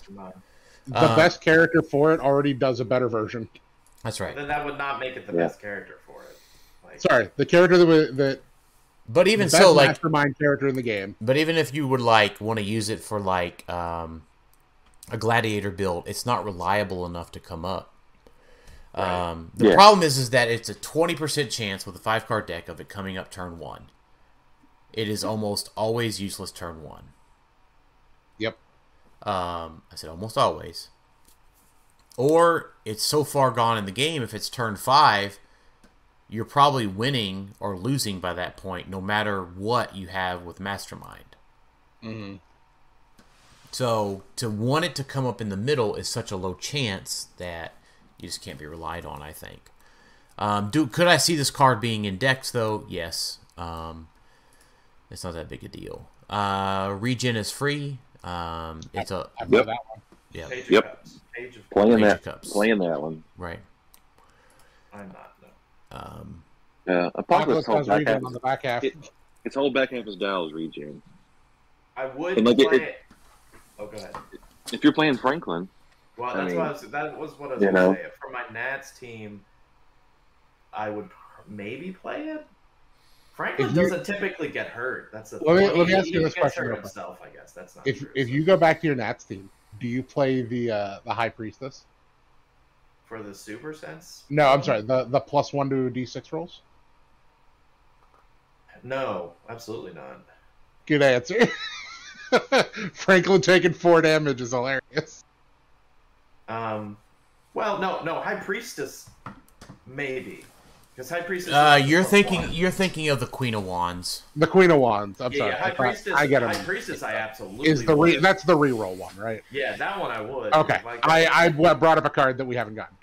My Right. bad. Yes, but no, that's a good point. But yes, I would probably. I don't know if I would play the regen one. I feel like I would have to, but I would have to pick regen in order to get regen and then use it as free. Regen But- is the regen card is also a good net neutral card because the only other character that really uses regen is Thanos, and he could already do it. yeah, you can already do this free. Yeah. Mm-hmm. Mm-hmm. Yeah. Oh, yeah, he can. All right. Knight of Cups. Thanos likes this card. That's the invuln one. Yeah. Mm-hmm. Yeah, it just means you're definitely not killing him that turn. Depends. Right. I have lost Thanos once to the Muramasa. Unless you get Muramasa, yeah. Yeah, I have lost Thanos once to the Muramasa Blade, but I ended up winning and scoring 300 points. Go Collector hitting for multiple extra points of damage throughout the game. Yep. Yeah, there's just outside of Thanos, there's just not a lot of invuln that you're readily playing. There's not a lot of invuln reduces penetrating damage. Yeah, like Captain Marvel might be the only other one. Venom Magneto, if you played him higher, which no one ever does. If you're gonna start equipping people with golden armor, with Mad Jim, Ooh. True. Yeah, True. that's true. Queen of Cups. So this is the characters take maximum of 2 damage from attacks. I was playing this card, but that does inhibit Thanos and my team from slapping for 6. So Yeah, that's why I won't play it either. It's just too hindering on turns that I want to attack. that's right. Yeah, I don't know. Maggot teams are maybe the only ones I could see possibly playing this. Like, wanting to play this. That's fair. Because it could just come up at the wrong time. When you're, like, all set up, no tokens on your pieces, you've got the great attack, and it's like, nope, they're only going to take 2. Yep. Sucks for you. Or Scarab teams. Teams that, like, really invest in the Scarab. Even though he likes to mind control, but being able to, they're only taking 1 anyway. Right. So, All right, on to Pentacles. That is the movement slot. Ace of Pentacles. When a character uses Flurry, misses one or both attacks after resolution, they make a close attack. it's just a reroll for flurry. It's fine. It's fine. It's basically just prob, except for against super senses. Right. yeah, It's fine. It's okay. Sky Tyrant teams, Saki Iron Man teams, like this team, like that card. Mhm. I don't think Saki Iron Man actually likes that. Because he has a high attack value most of the time. I feel like some of the other cards are better for him in this Pentacles. Well, then just tell us what they are when we get to them. 5 of Pentacles. When a character uses charge, they modify speed +2. Y'all's APOC pogs. I considered changing my my knockback card to this one. Yeah, I considered playing 5 of Pentacles, but I just decided that the 10 of Pentacles was probably going to get used more. Right. This is not one of the cards you play for Sarkarian Iron Man. No. He already has the +2 most of the time, so Yeah. So no. 6 of Pentacles. Mind control, and after resolutions, they may deal their printed damage value between all hit targets. This card didn't need made ever. Guess what? I've played like 7 games, and I have not got to use the 6 of Pentacles yet. It is on my ruler team. My heart breaks for you, Argentina. It has either come up turn 1, a turn where I could not get rid of Battle Fury, or a turn where I had 2 tokens and couldn't get into position. Yeah, Mind Control is already such a impactful power that I don't believe this card needed to be made. But anyway, It's a really good card. But what I would say is that had in any situation I got to use the 6 of Pentacles, I will score points. Yep. Because if the 6 of Pentacles pops up, that's a Molecule Man, that's a Flash,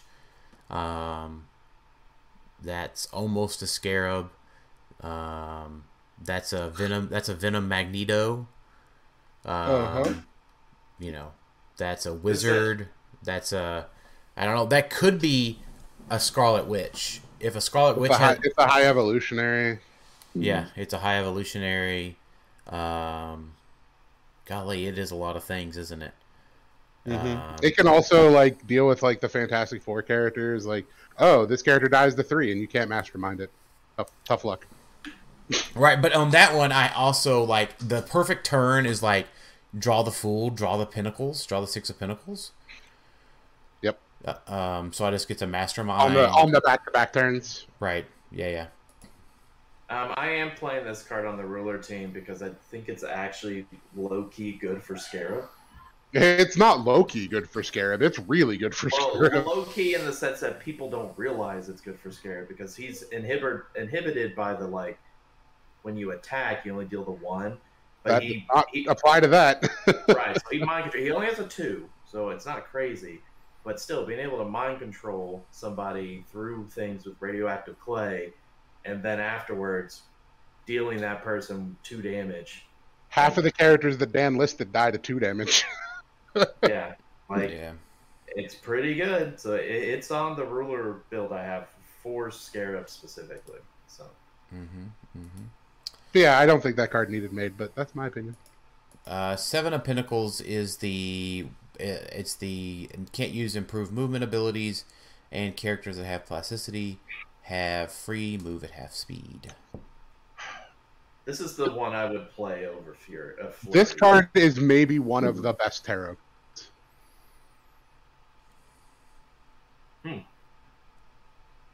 The amount of mobility it gives you, especially if you're playing Venom Mags. Because true, yeah. Free move 4 with a passenger 4, free move into position, TK out. Yeah, it's so good. Yeah. Yeah, I think Venom Mags and Sarkarian Iron Man are the 2 main pieces. Venom Wolverine. Anybody that loves the cloak. So yeah. I'm putting the cloak on Thanos. So Thanos likes to move 6 squares and not have to choose Space Gem. Yep. Just keep in mind you don't get to go through walls like you would with Space Gem. So it's fine. I build the walls whenever he comes back. So. Right, but you know what I mean. Like you would use the Space Gem in phase for free. Oh man, I'm with you. You don't get all the improved movement stuff. Venom Wolverine also loves this card. Yeah. Right. Yeah. Any of the Venom figures do because they all have plasticity, right? Yeah. Man, we got a bunch of Pentacles. Yeah, there's a lot of them. Yeah, 8 of Pentacles is the knockback one. It's probably, like you were saying, the most net neutral one. Yep. We got the 9 of Pentacles, which is the Canadian sidestep. I thought it was the Kenny Pena side stuff. He did it at Canadian Nationals. Oh, okay. Yeah. So, like I'll just say this: Are y'all? My internet's been going crazy. So, but like, it's kind of obvious, right? I mean, we know that Kenny worked at WizKids while this set was being designed. Mm-hmm. Like, I think it was a joke. Yeah. So, like, congratulations, Kenny. That's awesome that you like got that in. Inspired the tarot card. I mean, I don't know what else they could do with a sidestep. To be honest. Yeah. I mean, they Like, could have. I guess you could have like given it passenger. They could have. I've got a good one that would have been better. I'm listening. You could do it again. If this has anything to do with Thanos, I'm gonna scream. It could be half your speed value becomes the amount you can move. Yeah, No, thank you. Oh man, that would be. No, thank you. Oh, Yeah, Sidestep's already one of the best powers in the Dan, game. I'm really glad you're not a HeroClix designer. Just let me put that out there. Like yeah. some of the ideas you come up with. When everything's broken, nothing is broken. That's right. It would be amazing.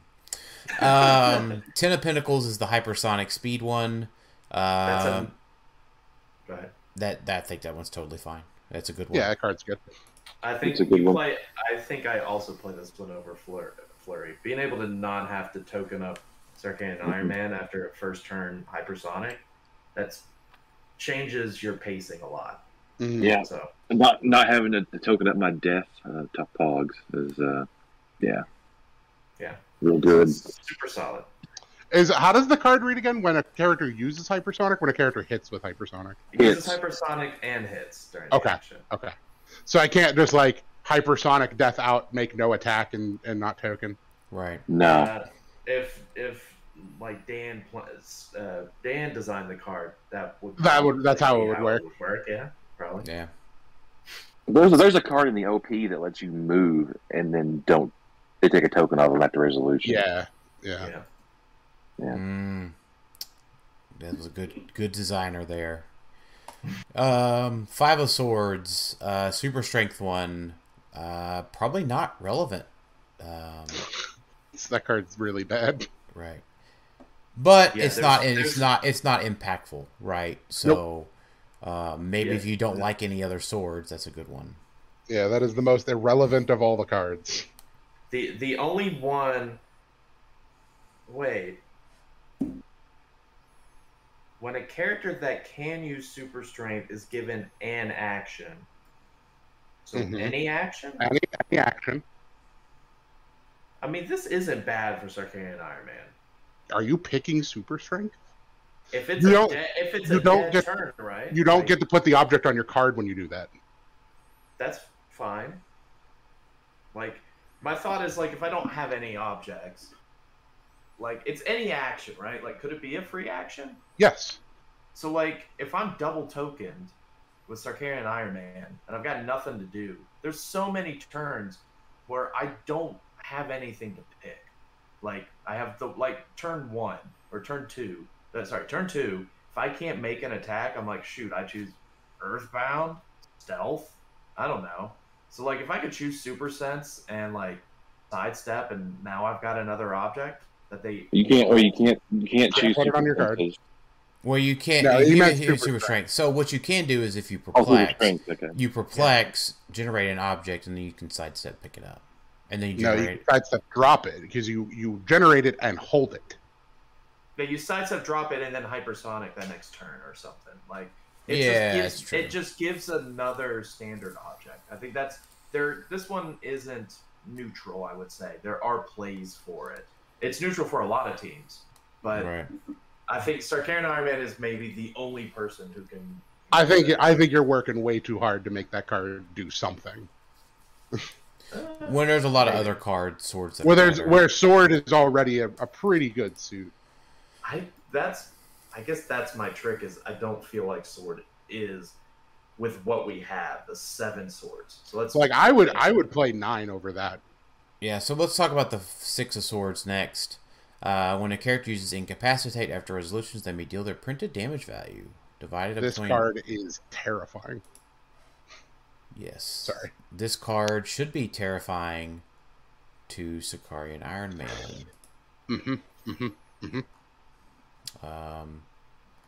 So what most people forget is Charge Flash has Incap. right. Yeah, if Charge Flash gets... If this card comes up and Charge Flash gets to Sicarian Iron Man, he's KO'd. Assuming that you hit, right? He get a 12 attack, he can get perplexed and shit. Does Sicarian Iron Man die on 7 or 8?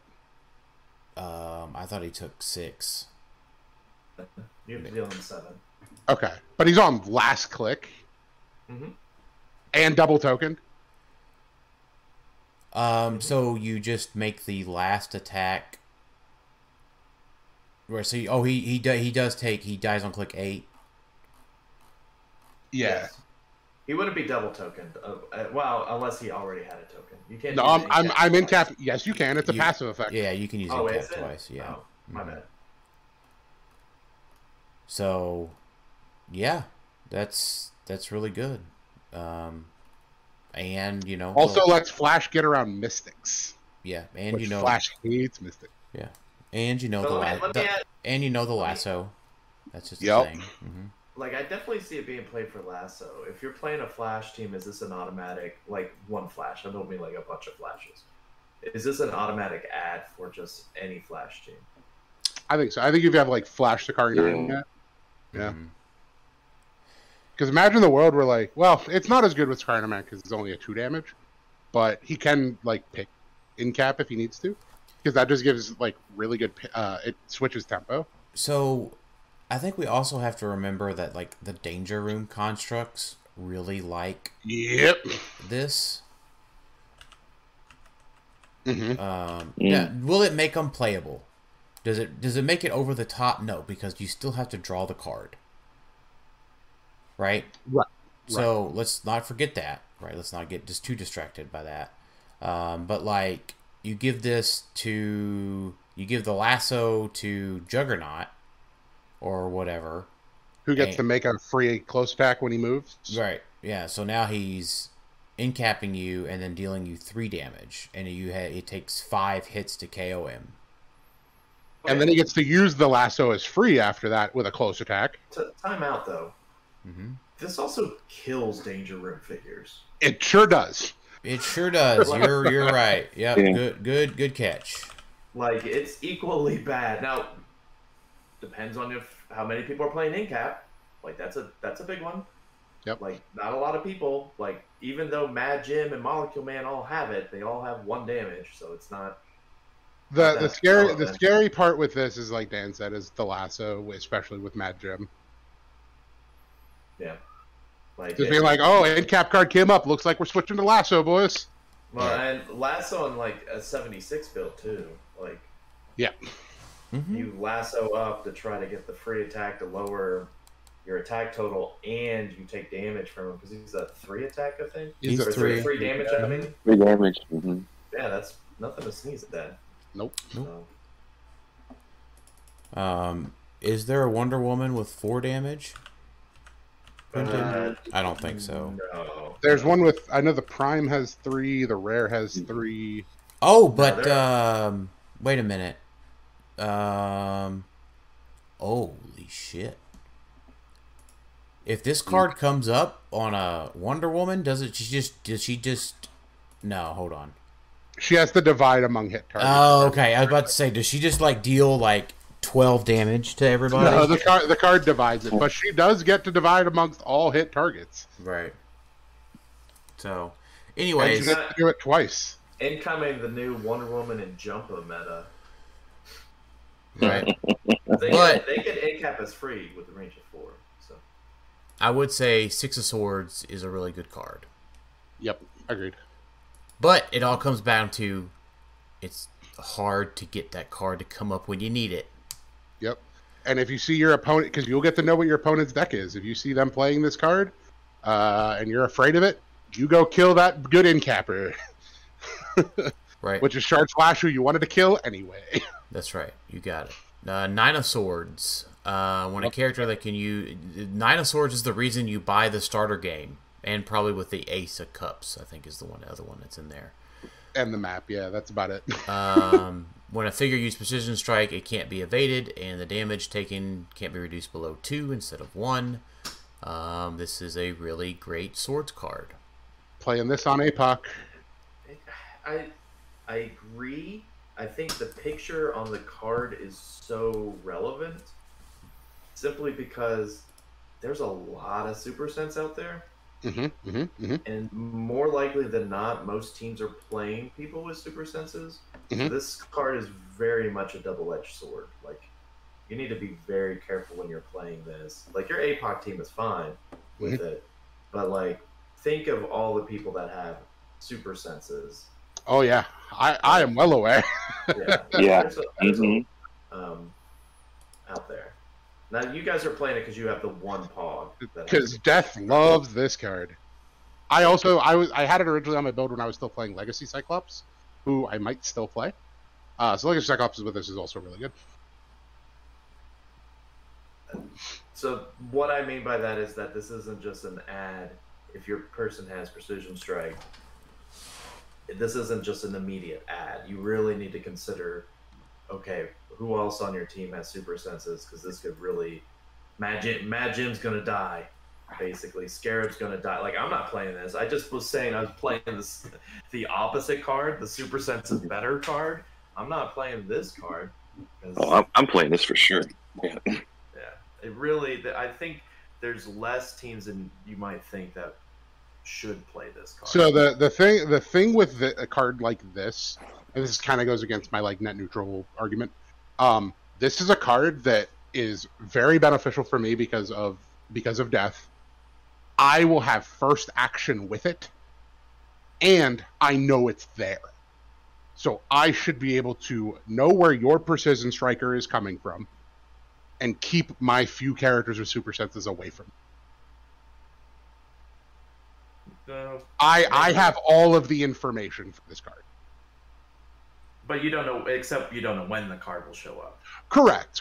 But I will know when it shows. That's why I said I have first action with this card. Sure. Right. Still, like, if you're going to play Scarlet Witch, you don't want to play this card. Like, somebody... No. Yeah. Right. It really hampers the stop play. But, yeah, I mean, there's... What I'm saying is that there's so many Super Senses. Faust, Super Senses. Like, a lot of pieces rely on Super Senses. Venom Magneto really needs his Super Senses to stay alive. But there's also not a ton of Precision Strike. Yeah, I think that's why, like, it's a lot for Sakari and Iron Man to play this card. It's a really good card for him. Yeah, agreed. Because he can pick it. I would not play, like, even though it would be great because I have 2 pick-up powers, because I'm playing Scarlet Witch, I probably would not play this. Right. Like, that's a big battle between me. It's like, okay, I can have Franklin and Sakari and Iron Man pick Precision Strike and go to town, but that also means Scarlet Witch is probably going to die. So, is that a good enough trade-off to play this when it could come up at the worst time? But so in that argument, you can do your things with Sakari and Franklin, and just let Scarlet Witch sit inside the rune. Sure. Yeah, but once again, that all depends on where I'm at in the pacing of the game. And that's definitely why I said it's okay because you have first action with it. But that's assuming first action with it means I have the capabilities of making use of it, of like getting my Super Sense people away, getting the rune out. Like, I probably don't have the space to get the rune out. Like, there's and the rune's not protection from it. They can just shoot you from outside of the rune. They can. Yeah, that is only a protection for a close combat attack. Like, right. Yeah, I think if I'm playing, similar to why I'm playing the other Super Sense card. If half of my team has Super Senses, I'm not playing this card. What's that? That's the same with any of these cards, though. If it negatively hurts you, don't play it. That's right. That's what it is. Right. I have like 2 characters with Super Senses on my team that are hurt by this card. Right. Yeah, like on my team, I have a Pog that has Super Senses and also has Shape Change. So fine, I play it. It benefits me. Yep. Alright, Page of Swords, Steel Energy. They heal 2 clicks instead of 1. You play this with Thanos? Thanos likes this card. It's his only attack power, so yeah, he likes it. Is it the only swords card you would play with Thanos? Yeah. That makes sense. Yeah. So I guess when we get the other swords cards, that might change. Maybe. Depending on what they are. Because for me, it's like, I don't know, Steel Energy. Like, you don't get the Steel Energy with the Mind Control. And when you pick that power, you already get the free regen. So how often do you Steel Energy with Thanos? In general? As often as I can.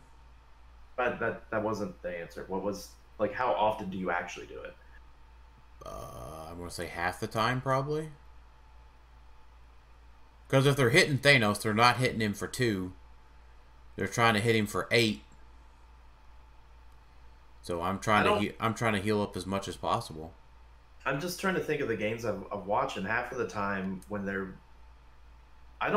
Anytime I played Thanos, I don't remember the last time I ever saw Thanos Steel Energy.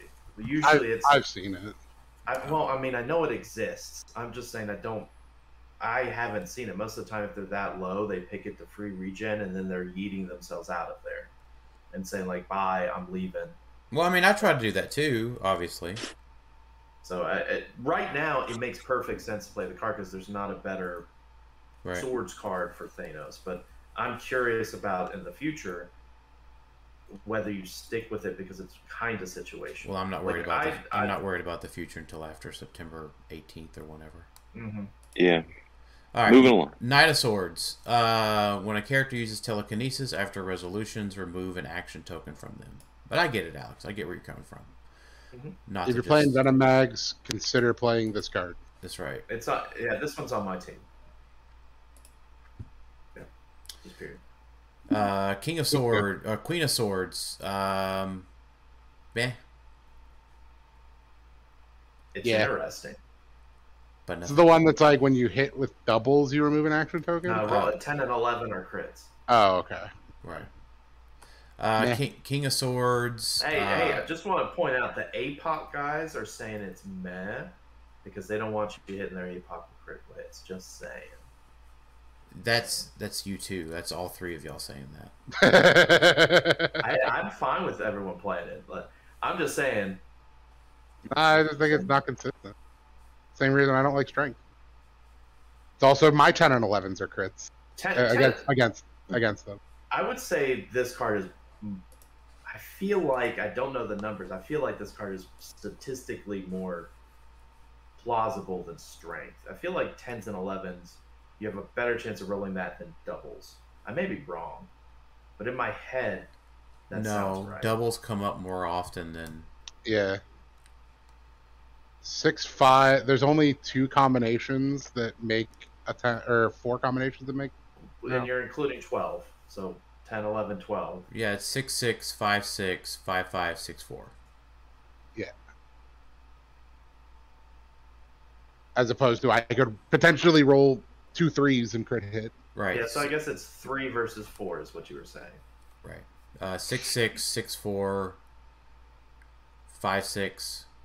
5, 5. 5, 5. So that's 4. And then there's 1, 1, 2, 2, 3, 3, 4, 4, 5, 5, 5, 6, 6. So there's 6 doubles. Which is what the King of Swords does. After resolutions, remove an action token from them. Yeah, this is worse than the other one. Yep.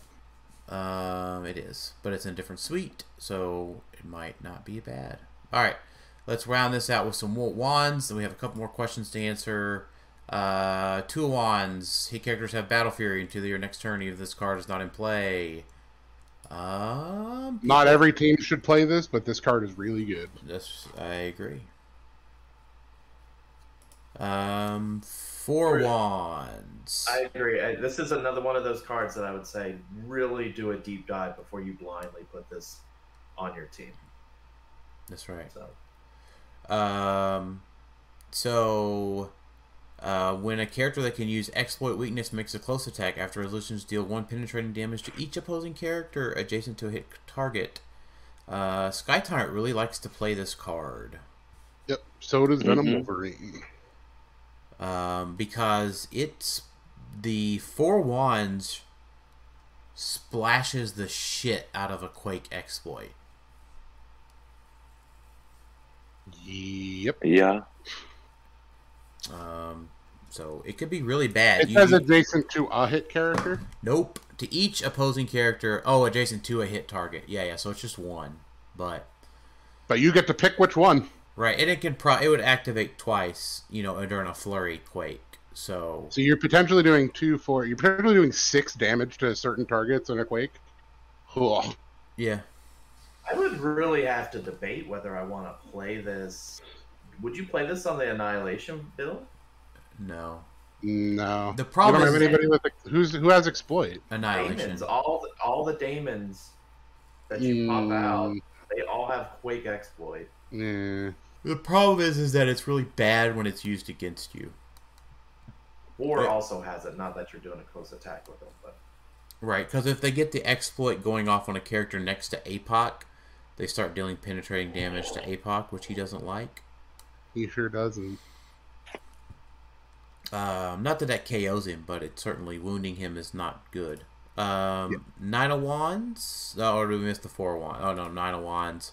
Empower +1 attack. That's the one you're playing on your APOC team, right, Az? Mm-hmm. Because Empower gives +1 attack. It's pretty net neutral, so... Yeah, because like my thought process was like, what are you going to do? Hit my Pogs or hit APOC better? Whatever. Right. I guess I'd have to see the other ones. Because that one, to me, it's like almost every team, I feel like, has a Marbella, so... Yeah, but yes, they can get the use out of it, but I don't really care about them having extra. That's not what my defense is. Okay. That's what I mean, like, I have to see the other cards. If there was anything else that is neutral, this might be the most neutral just because... It was originally on that team should be the next card. Which is the 10 of Wand. The first time Perplex is used, the chosen combat value is modified +2, -2 instead of +1, -1. Yeah, I was wrong. It's actually the next one. The next one. Should be the Knight of Wands. But, I mean, I think that this card is really powerful for just about every team. Yeah. Nothing really particularly wrong with this one. So. This is also a very symmetrical card. You're not getting more value out of it than your opponent as long as your opponent also has a Perplex. Right. Page of Wands is the Outwit one. They can use Outwit twice or use Outwit on 2 powers.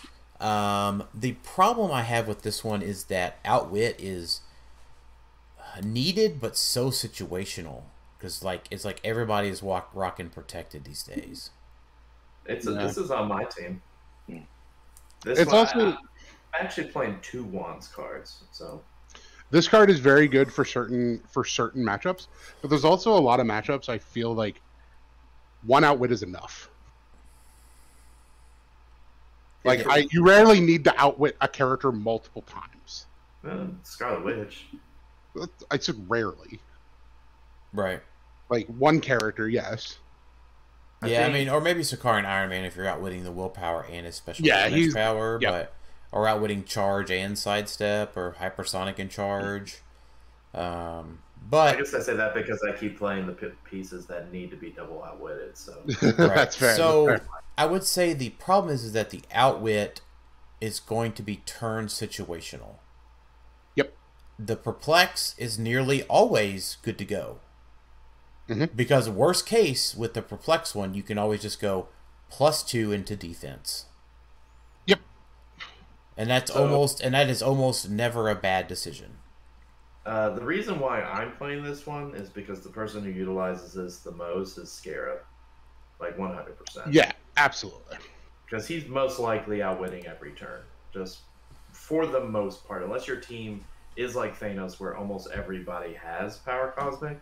Like being able to outwit 2 powers through equipped people or through objects, he's almost always getting use out of that. So right, being able to do 2 and outwitted super senses and toughness or something, it's much better.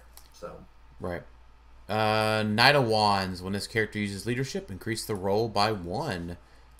Which the APOC guy asked about.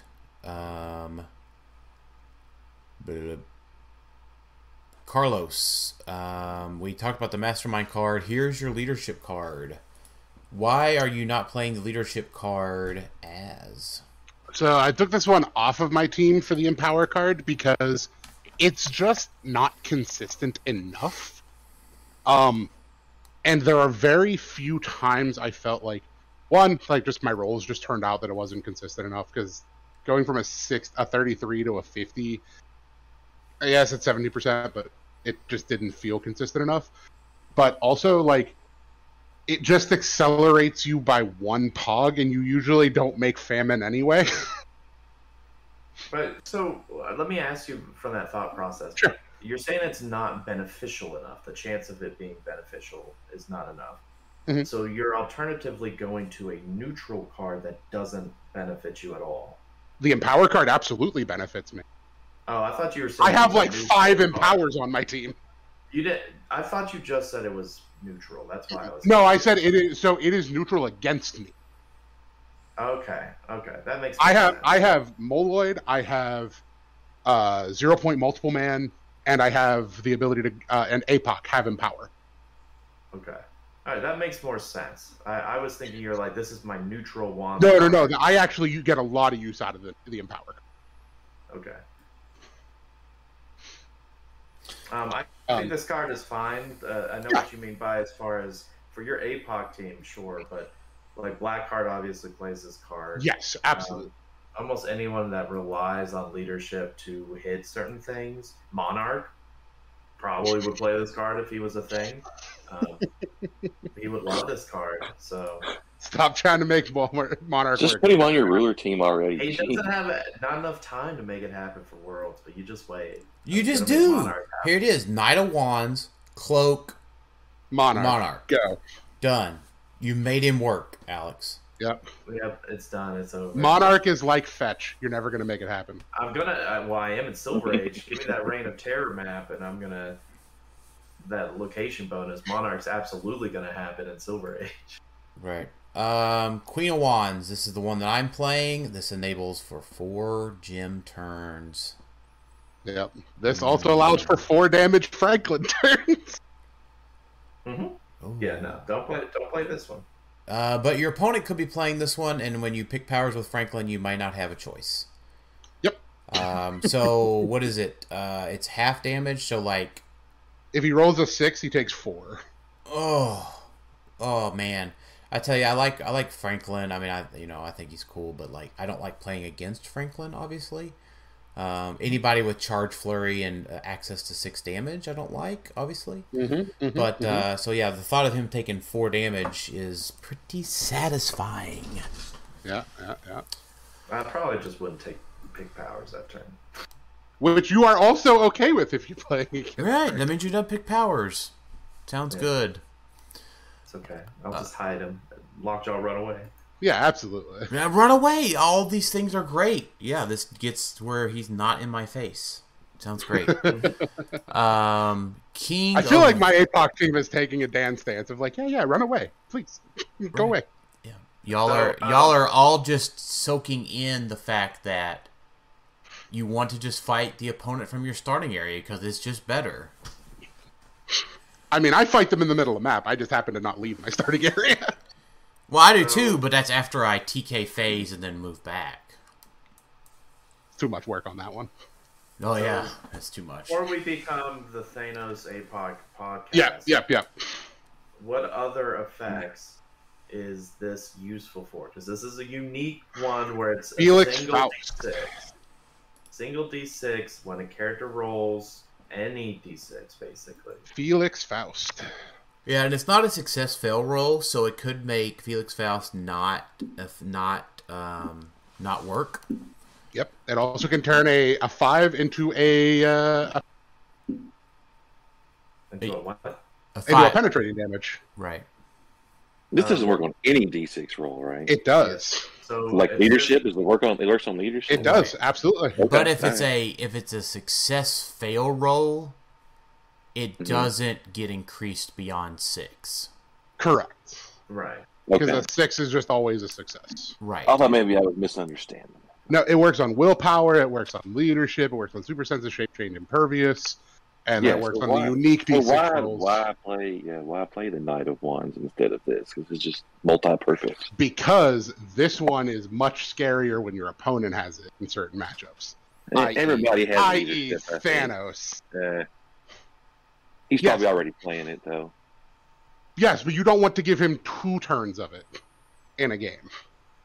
It also works for regen. Don't forget that. It does too. work for regen. Yeah. It works for Unis the Untouchable. Yeah. In a bad way, right?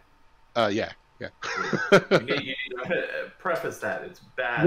It works for Blades. It works for any figure that needs to roll a d6 to add tokens. So you have Chase Black Widow from War of the Realms. You have Reed Richards Alpha, I think, does that also. His may be a leadership role. It would work with Reed Richard Fixers of the Universe. Mary Jane Watson's Watson. Paparazzis. Yep. Man, do you remember when Molecule Man used to roll a d6? Wait a minute. Yeah. So could this give Mary Jane Watson 4 pogs? It could. Isn't that fun? Yeah, sure is. Or is there's not a max? Yeah, there's not a No, max. it's just as long as she doesn't have any on the board when she uses the power. Yeah, that's fun. Go for that. So Yeah, So this can work. This also works multiple times a turn, I assume. It's You on got- every d6 roll. Yeah. Mm-hmm. Unlike Seems the reroll one, which is a 1. right.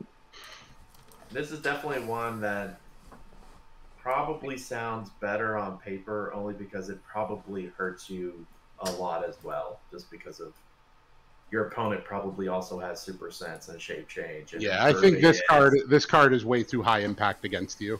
I'm totally playing it. Well, Of course you It's are. also way high impact for you. I don't know. Yeah. It depends. Like in Dan's situation, sure, absolutely. Like Apocalypse rolls for Colossal. He rolls to take tokens off. He rolls to make leadership to make pogs. He has shape change. Nah, Like- I don't think it's. I think it's unless you're Yeah, Thanos. but you're afraid of cards. You're afraid of anything that helps. That's your how you opponent. should play tarot. Honestly, Yeah. Play If it doesn't benefit, if it doesn't benefit you, then why are you playing them at all? because I play the ones that do benefit me, and they just don't. Yeah. Honestly, when you deal with an extra variance, you take out as much of the variance as possible. It doesn't just don't play them then. Like, yeah, you don't have to play tarot cards. You're right, but if I don't play tarot cards, then if I could just play 2 tarot cards, I would. But I can't. I have to play 5. Yeah, of course. I have to play 5. you don't have to play any. Yes, Yeah. but if I want to play the Fool, I have to play. I think That's it. I like the idea of just being able to play 1 card. Sure. There's Designer Dan again. Yep. Yeah. But unless you're Thanos, I don't think enough teams get more benefit out of it than him. And just with how prevalent he will still be, I think it's too dangerous to give him 2 turns of this card. Yeah, that's probably fair. I think I like it for my team because I just have too many roles that benefit from it. And if Thanos gets 4 gems twice, I don't care. Before we round everything out, obviously we got the one last one, King of Wands. When a character damages an opposing character with an attack after resolutions, remove an action token from them. This is very hum-ha. This card's pretty good for Sakari and Iron Man. Like almost all the King cards, I think, are like this because the Yeah. King of Swords was similar. We don't They have are. the other King ones, so they all have to do with like removing a token. Yeah, that's what it seems like. But yeah, this is like a really good Sakari and Iron Man card. I think it's a good like Sky Tyrant card because usually Sky Tyrant's going out with a token, so just being him to be able to be not double tokened. Right. And the fact that he also has Injustice League, so like So you could potentially go to 0 tokens. that's right. All right, so that rounds out the tarot card talk. We have a couple of more questions to answer. The one from Andrew Wilson, best Silver Age ID cards for characters. I'm gonna table that one because I want to talk about Silver Age refresher. If you want, Andrew, listen to our episode about April-ish time frame, where we prep for the Huntington's event. We go pretty in depth about Silver Age at that point. Let's see. Kurt Thomas, are there any other OMAs available besides Chase Unimind? No. Or Loki. No, I would say 300 Point Apocalypse is just as viable as Chase Unimind. I can agree. I would agree more if he had the generate power on 300. But he always gets to make one. He does always get one. Which is probably enough, considering that Unimind was viable. Yeah. I think 300 Unimind is even susceptible to... Well, not more susceptible to than... Sorry, 300 APOC is not more susceptible to the rune than Unimind. They're both equally. But he's more susceptible to the rune than the lower point APOCs. Yeah, I agree. I mean, 3 APOCs in general is just better than 1 APOC. True. But Unimind gets in a rune, he's unlikely to escape. That is accurate. 300 Point Apocalypse in the rune It's still colossal. is going to escape. Assuming he's not double tokened, but there should never be a point where he's double tokened. Yeah. Because since he's not power actioning to make Horseman. That's right. So it is possible that 300 Point Apocalypse is viable. Yeah, I mean that's If something to keep in mind. If I seen somebody playing it, I would say you should have a plan for it. Yep. Even if that plan is just how do I throw as many attacks into it as possible. That's right, because that's what you have to end up doing. So, and it'll have tarot cards working for it, right? +1 on its rolls, on its willpowers, +1 on its impervs, +1 on its shape changes. He probably gets them. He is probably the one team that I would be like, yeah, you can run all those high impact cards. Yeah. Because he also makes the pogs whenever he crosses a line too. So. Oh, does it? Oh, yeah, he does. Yeah. Yeah. So, big ups. And there's multiple lines for him to cross. Mm-hmm.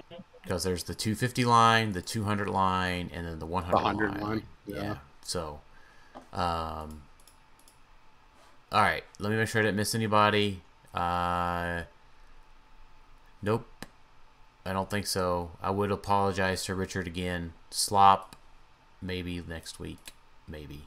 Or on the way to Huntsville Friday. Because tomorrow's Thursday. I plan on having the episode out Thursday. Jason, I got a question for you for your final thoughts. Okay. Will we see a Legacy Apocalypse chucked into the wall if someone KOs one of your Apocalypses when they pull a tarot card? Hell no, those things are just.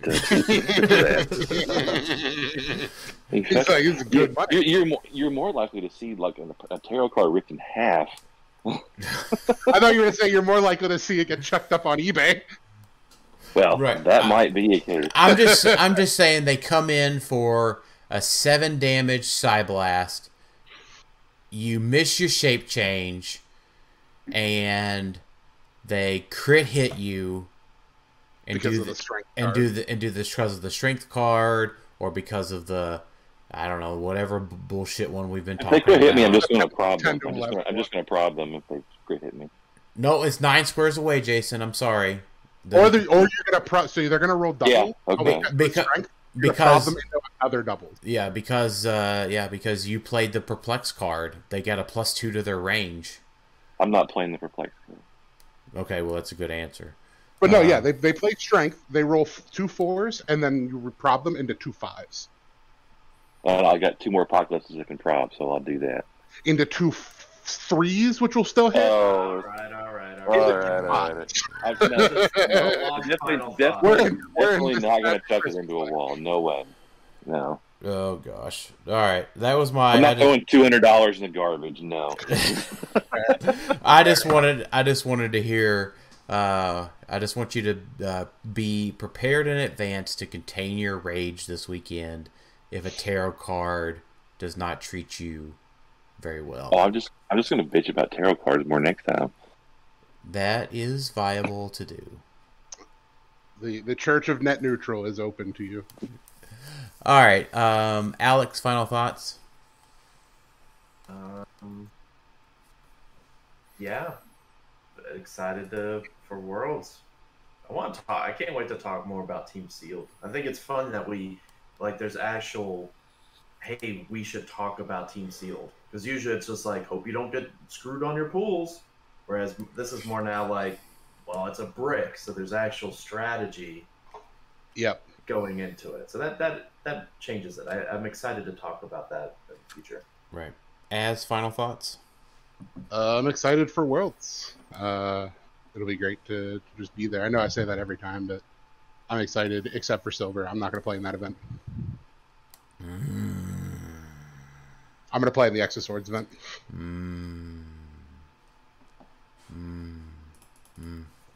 I just love it.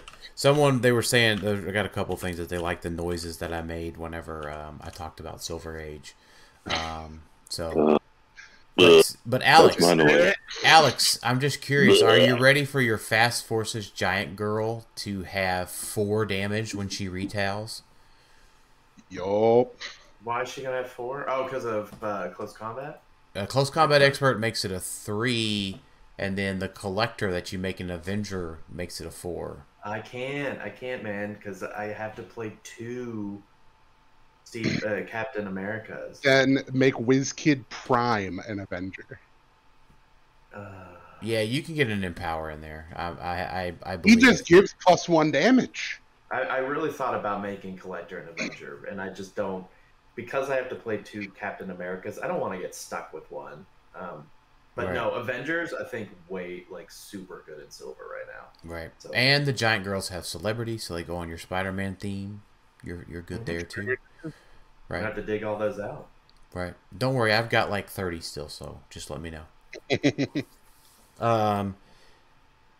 My final thoughts. I'm excited for Worlds. I'm very hopeful about what WizKids can talk to us about at Worlds. I'm very hopeful for a good outcome of the announcements, and I am looking forward to play, and I am looking forward to seeing everybody in Huntsville this weekend and finalizing my Silver Age team. Thanks everybody for listening to Clixed Off today, and we'll talk to y'all next time. Later.